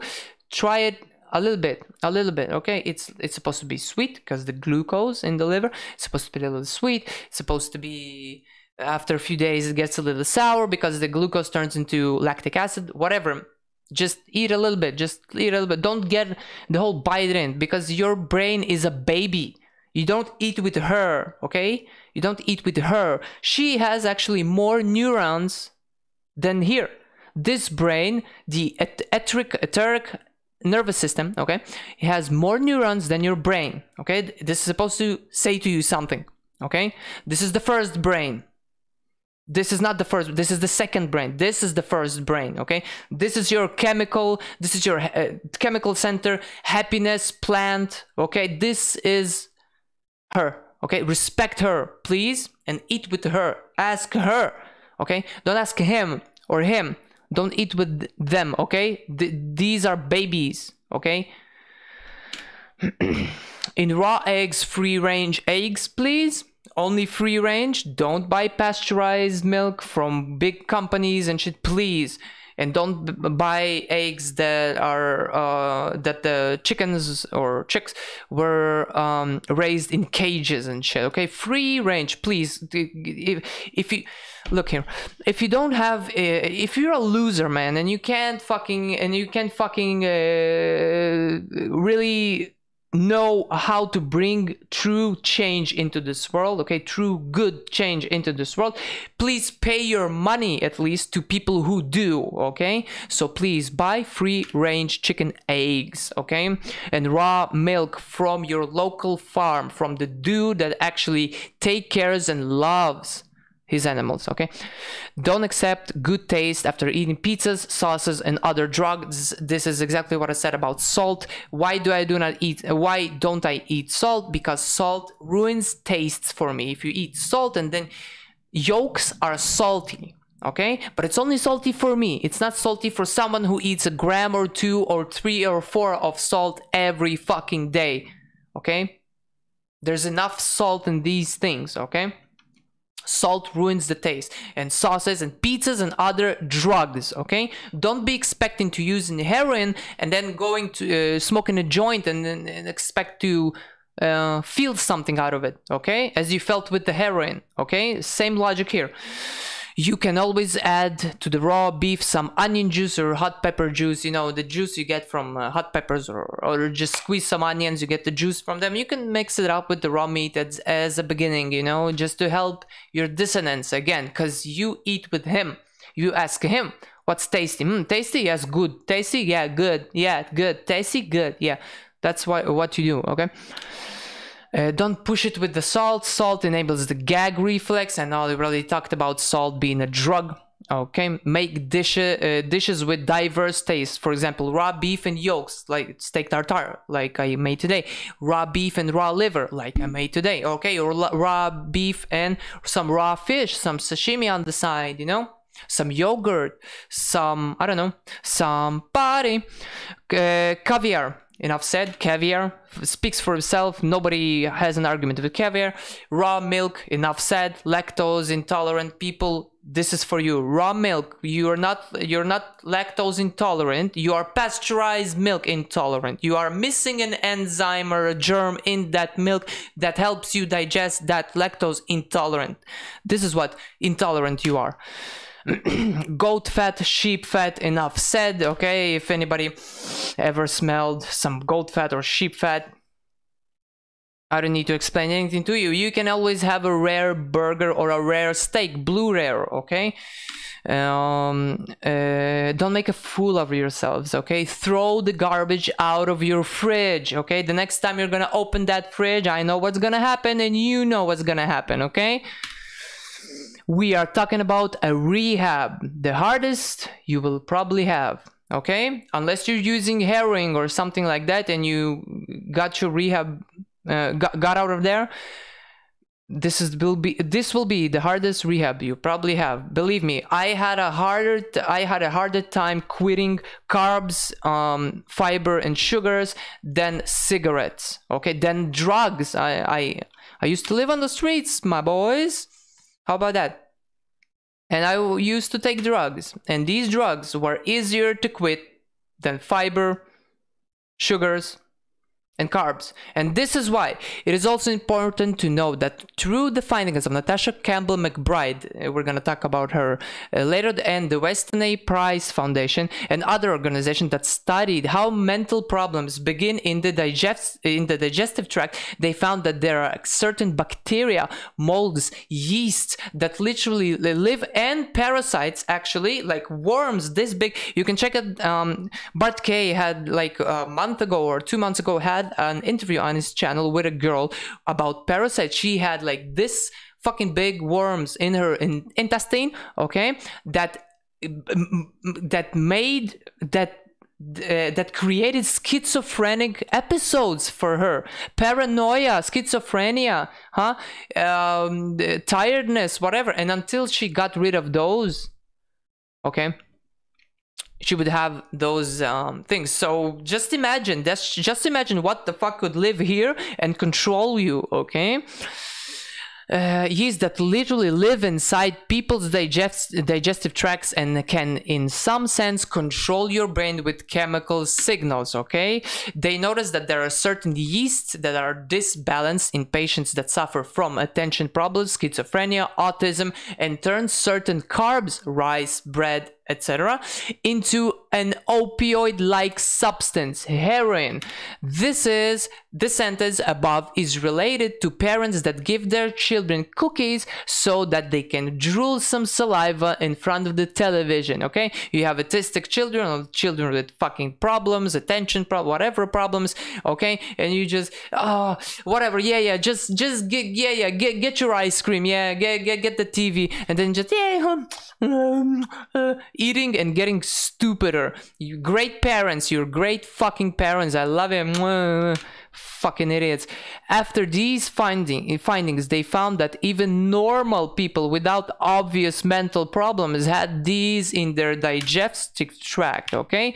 Which begs the question, what other methods do these things use to control your mind? This is for all the people that are, oh, is that rice that I'm smelling? Bruh, eat like this for a couple of months and that, is that rice that I'm smelling? It's gonna turn to, did somebody put plants into boiling water? That's what you're gonna smell when you get rid of those parasites, mind-controlling fucking parasites and bacteria, okay, that you have in your fucking gut, that tell you what is tasty, what is good, when you should eat, okay? Fucked up, man, fucked up. And you thought like the mushroom that controls ants and tells them to go onto a high plant where there's like sun, and then it kills them and grows out of their fucking brain. You thought that was like far-fetched. Oh yeah. These findings are in relation to all people that think you should eat plants, seeds, and carbs, okay? These foods, those are food for bacteria, yeast, and fungi, okay? In nature, we learned about this today. The things that directly eat fiber, carbs, and sugars, okay, are bacteria, yeast, and fungi, okay? Okay, these are the direct eating things. Okay, if you eat these things, you will make a hot and cozy home for these parasites in your gut. The gut of an apex predator that is supposed to be pretty much sterile compared to herbivores. Please keep this in mind while you are in rehab. Please keep this in mind. This is not a funny thing to... Hey, is this okay, whatever, a little fail here. Please spread this info to all relevant folk, okay? Please, to any person with any type of pain, okay? We got through this in the beginning of the whatever. Please spread this video, even if you know the person, he will watch the 3-hour timeline and he's, what, 3 hours? You want me to learn something for 3 hours? Are you fucking crazy? Oh, I'm so smart, I'm not gonna learn. I'm gonna do exactly the opposite of what a smart person should do, and I'm gonna ignore the information while feeling smart about it. Fucking dysfunctional people, man. Headaches, joint pain, bone pain, inflammation, dry skin, hair problems, yeast or fungal issues, smelly feet or smelly body sweat, odor, stomach aches, back pain, period pain, digestion problems, heartburn, hemorrhoids, ADHD, sleeping problems, problems with waking up, heart problems, paranoia or fears, problems with repeating the same mistakes over and over, memory problems, problems with motor skills, sick every year, okay, people that are sick every year, energy problems, feeling tired, abandonment issues, depression, manias, depressions, reproductive problems, social relationship problems, vitamin or mineral deficiency, eyesight problems, okay, problems with getting fat, problems with being too thin, autoimmune problems, and mental health problems, okay? All the respect to you, boys and girls. Thank you so very fucking much for listening to me, for accepting me, for whatever, and for the anger. We will now mention the recommended folk. Okay, this is the first site. Okay, I will give you a little tour of that site for a second. Rivero, okay, it was called meatrx.com, now it's called Rivero, okay, and I'm gonna show this site to you right now. Okay, so this is, hey, this is the site, okay, this is the site of Dr. Sean Baker. You go here to something diet, okay, and then you have success stories, and then in the success stories you have categories, success stories, categories, okay, and then you have your cancers, and you have your asthma, and you have your allergies, and you have your brain whatever, and you have your Crohn's disease, and you have your digestion, and you have your dental health, and you have your gout, and you have your hearing, and whatever. Bros, the list goes on and on. These are categories of disease that people actually made better via eating what? Cooked meat. This is cooked meat. This is not raw meat. This is cooked meat, and this is what it heals. Okay? Stay away from plants. Stay away from the other shits that you eat, that you're not supposed to eat. Okay? Please. So, Rivero.com.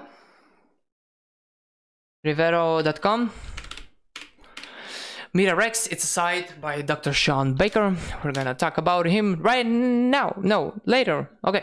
Natasha Campbell McBride, a neurosurgeon that had an autistic child that healed via diet. Okay, she's a neurosurgeon, somebody who actually knows something about the nervous system, and then she had a child with autism, and she realized she doesn't know nothing about the nervous system.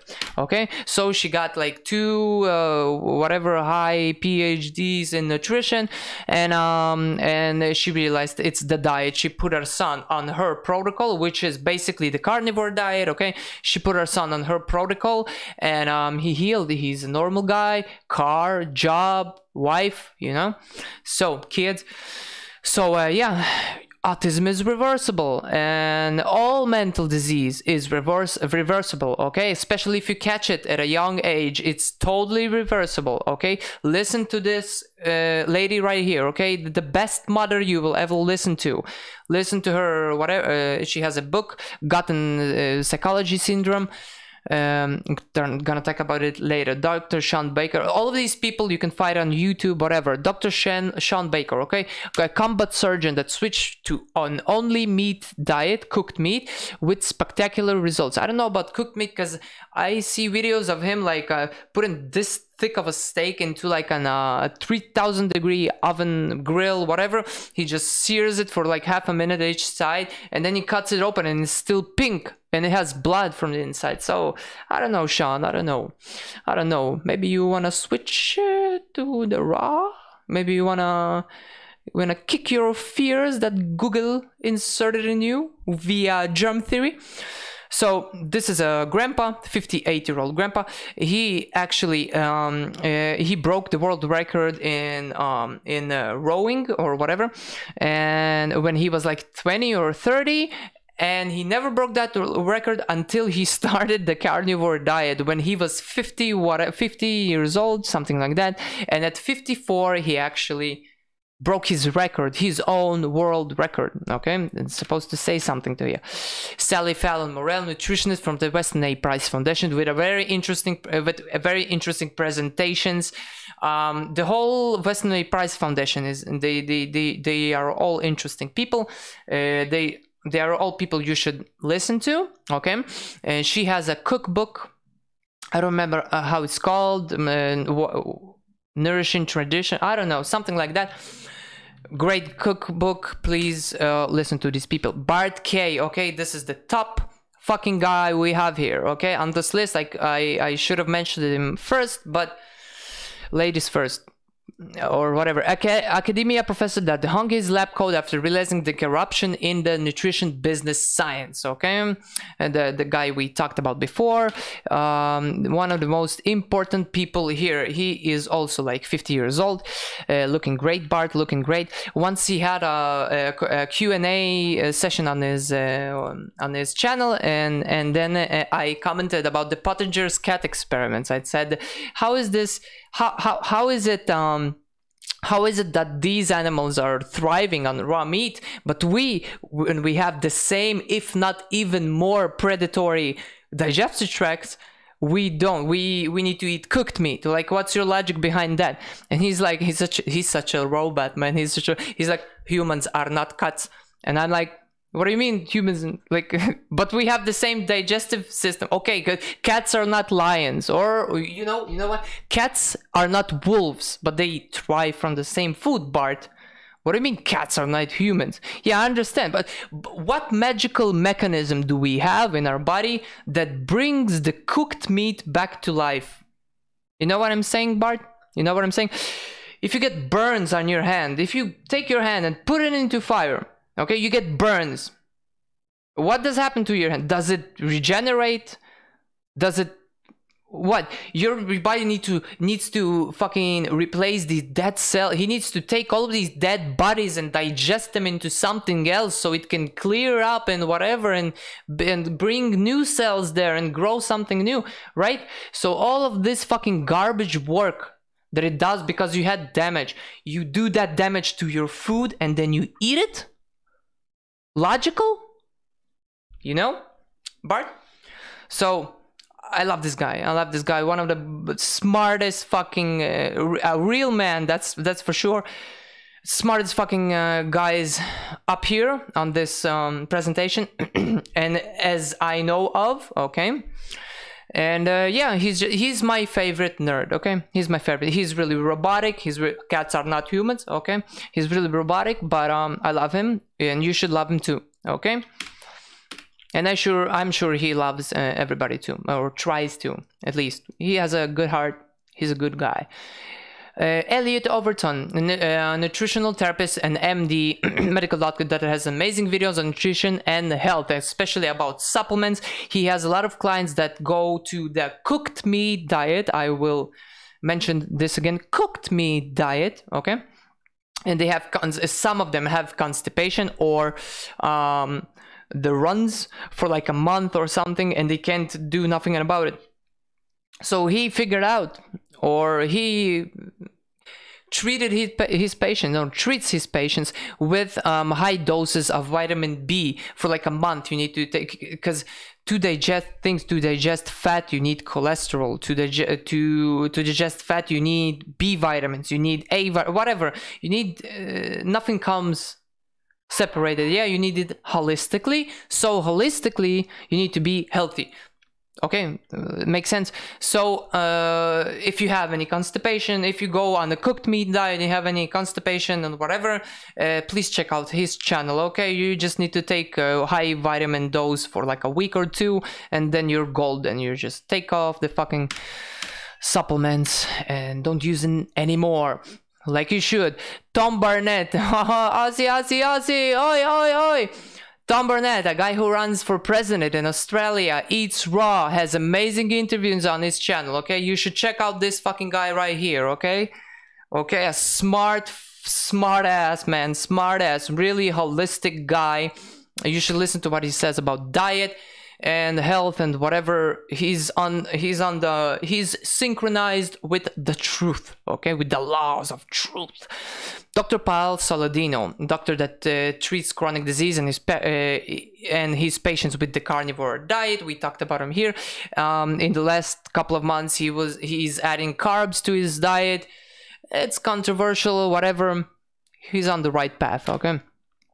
Ivor Cummins, an engineer from top-class Irish heart disease organization. He will explain to you everything about cholesterol and heart disease, okay? This is this guy. We saw him with his presentation about cholesterol and the mechanisms behind heart disease. Samir Dossani, I don't know if he's Arab or Indian.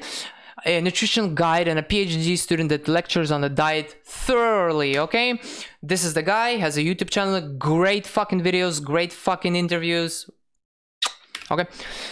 Oh, vegan phobic, for simple folk that want a simple explanation, okay? This guy has a YouTube channel called Vegan Phobic. You can check it out. Every video of his makes me smile without exception. Every video of his makes me smile. I love this guy. He's a simple guy. He's an honest guy.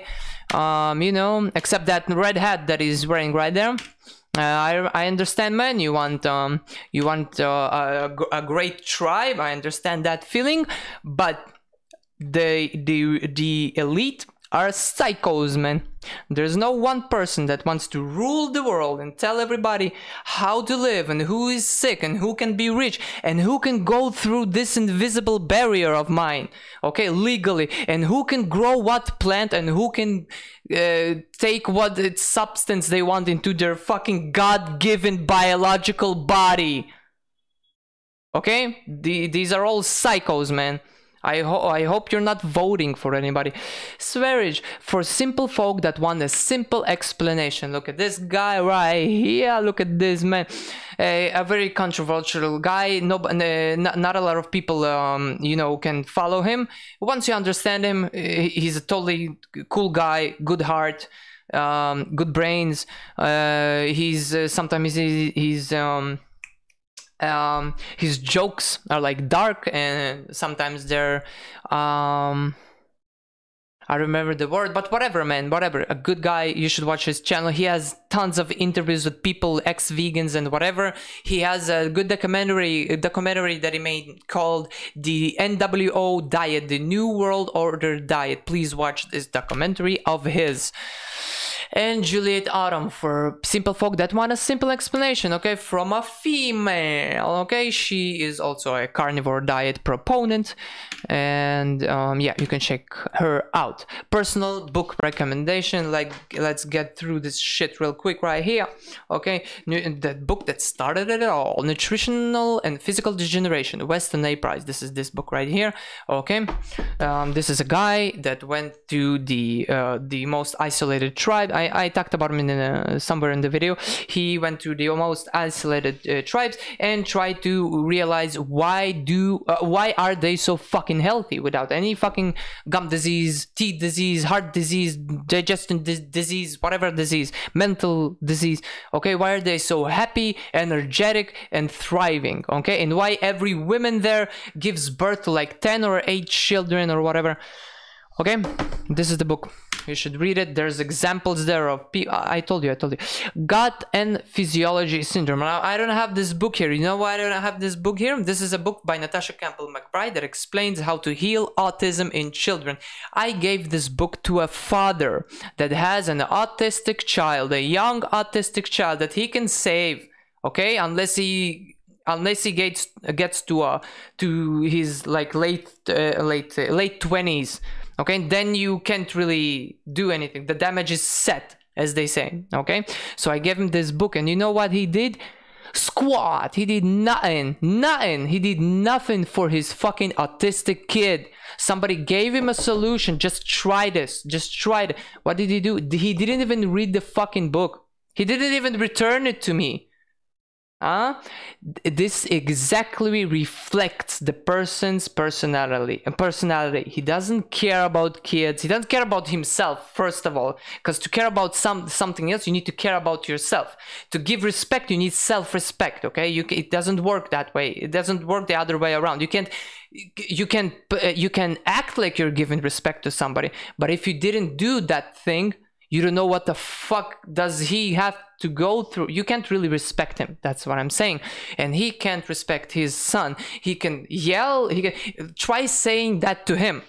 Try saying that to him, that you are a fucking witch of a fucking father. Try saying that to him. He will pull out a knife on you, right? No, I'm the best father in the world. Really? Show it to me. Show it. Prove it with your fucking actions, man. Fucking castrated pieces of shit. We Want to Live, Androgynous Wonder Planets. This is this book right here. It doesn't have any cover because this is my style. Doesn't have any cover, okay? And this is a guy, Androgynous Wonder Planets. Some say he's an actor. Some say he's the guru, the best guru in the world. In this book, he talks about his stepson or his real son that got into an accident. And he was like half paralyzed in half his body, and the doctors told him no, he has no chance, whatever, blah blah blah, lied to him. And so he would sneak into the hospital and like give his son with like raw meat and raw honey, and he would mix it up and give this to his son, okay, because this actually heals them, and because the hospital wouldn't ever let you in with raw meat or raw milk into the hospital, okay? A big point right there. So, and he replaced his like his injection bottles with like food and stuff. Great guy. He did experiments on animals. He had autism himself. He claims that and that he healed from with the raw diet. He almost fucking died in the forest. You should hear his story, whatever. Raw meaty bones, okay? Please, people, please. Save your cats. Save your dogs. Stop fucking giving them the chips from the veterinarian, okay? The fucking geek food that they invented in the lab and said to you, oh, this is better than Mother Nature, okay? No, nothing is better than Mother Nature. We are autistic compared to creation, okay? Nothing is better than creation itself. Nothing is better or more important than the truth, okay? Please save your cats, save your dogs. Give him raw, meaty bones, my... Okay, now we have The Vegetarian Myth by Lierre Keith, one of my favorite books. This is Lierre Keith, the lady we talked about at the beginning of the presentation. Okay, The Vegetarian Myth. Personally, I like the best part of this book is like 2 pages about how different animals use different drugs in nature, how they actually search for these drugs and shit. I liked it. The Carnivore Diet, Dr. Sean Baker. Okay, Sean Baker. We talked about him like 3 minutes ago or 6 minutes ago. I don't know. Carnivore Diet. Okay, good book. Grain Brain. Okay, Grain Brain.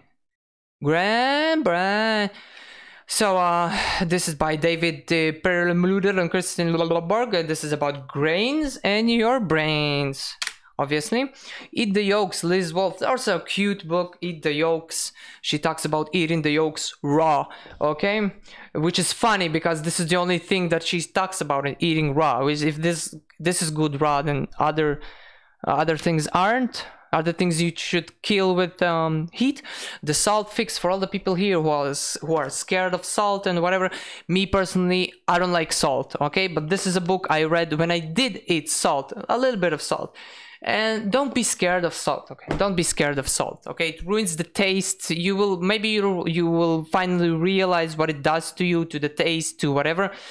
But it's okay. This book basically proves that we are we have some capability in our kidneys to process salt, okay? 2 to 3 grams every day, and your kidneys actually keep that salt in until you eat more salt, and only then it excretes it. So Cure Tooth Decay, okay, by Remy Nigel. Everybody here who has like a tooth decay, gingivitis, holes in their teeth, whatever. Everybody who has children with crooked teeth and whatever. This is a really good book, okay, for alternative healing and shit. Don't put braces on their teeth, please. There's a better method here. They put like a spring inside your mouth that opens it up, whatever. It focuses on getting your jaw bigger, which is supposed to happen naturally, okay? Instead of pushing your teeth into position. Okay, again, thank you very much for watching, and acceptance, and your acceptance, okay? Acceptez-moi. The important thing is to be your own researcher and don't listen to any authority. Independent, be independent. Try the things on yourself, okay? You are the laboratory, okay? You are the geek, okay? You are the scientist. Stop believing that you are dumb and only people who learned from the big book for 10 years and can't give you any other advice, or unless they get fired. Only they can tell you what is right and wrong. Only they know the truth. Stop fucking believing it.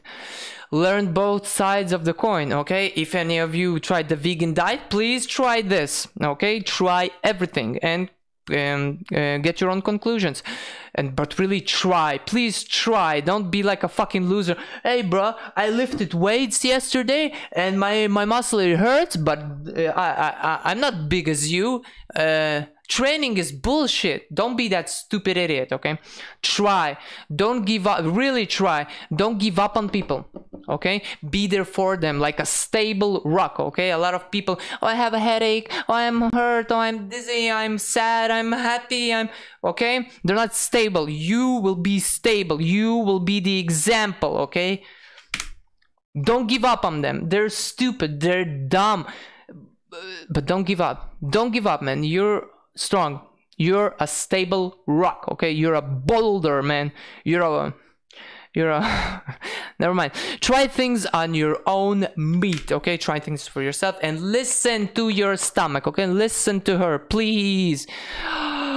Por favor, please listen to her, hear and her. Listen, hear her, to try to act, to take the first step in the rocky road. Okay, don't sit on in the beginning of the road. I believe, I don't believe, you know, don't be that guy. Please take the first step, action, and only then understand it. You can't believe and then understand. There's no such thing.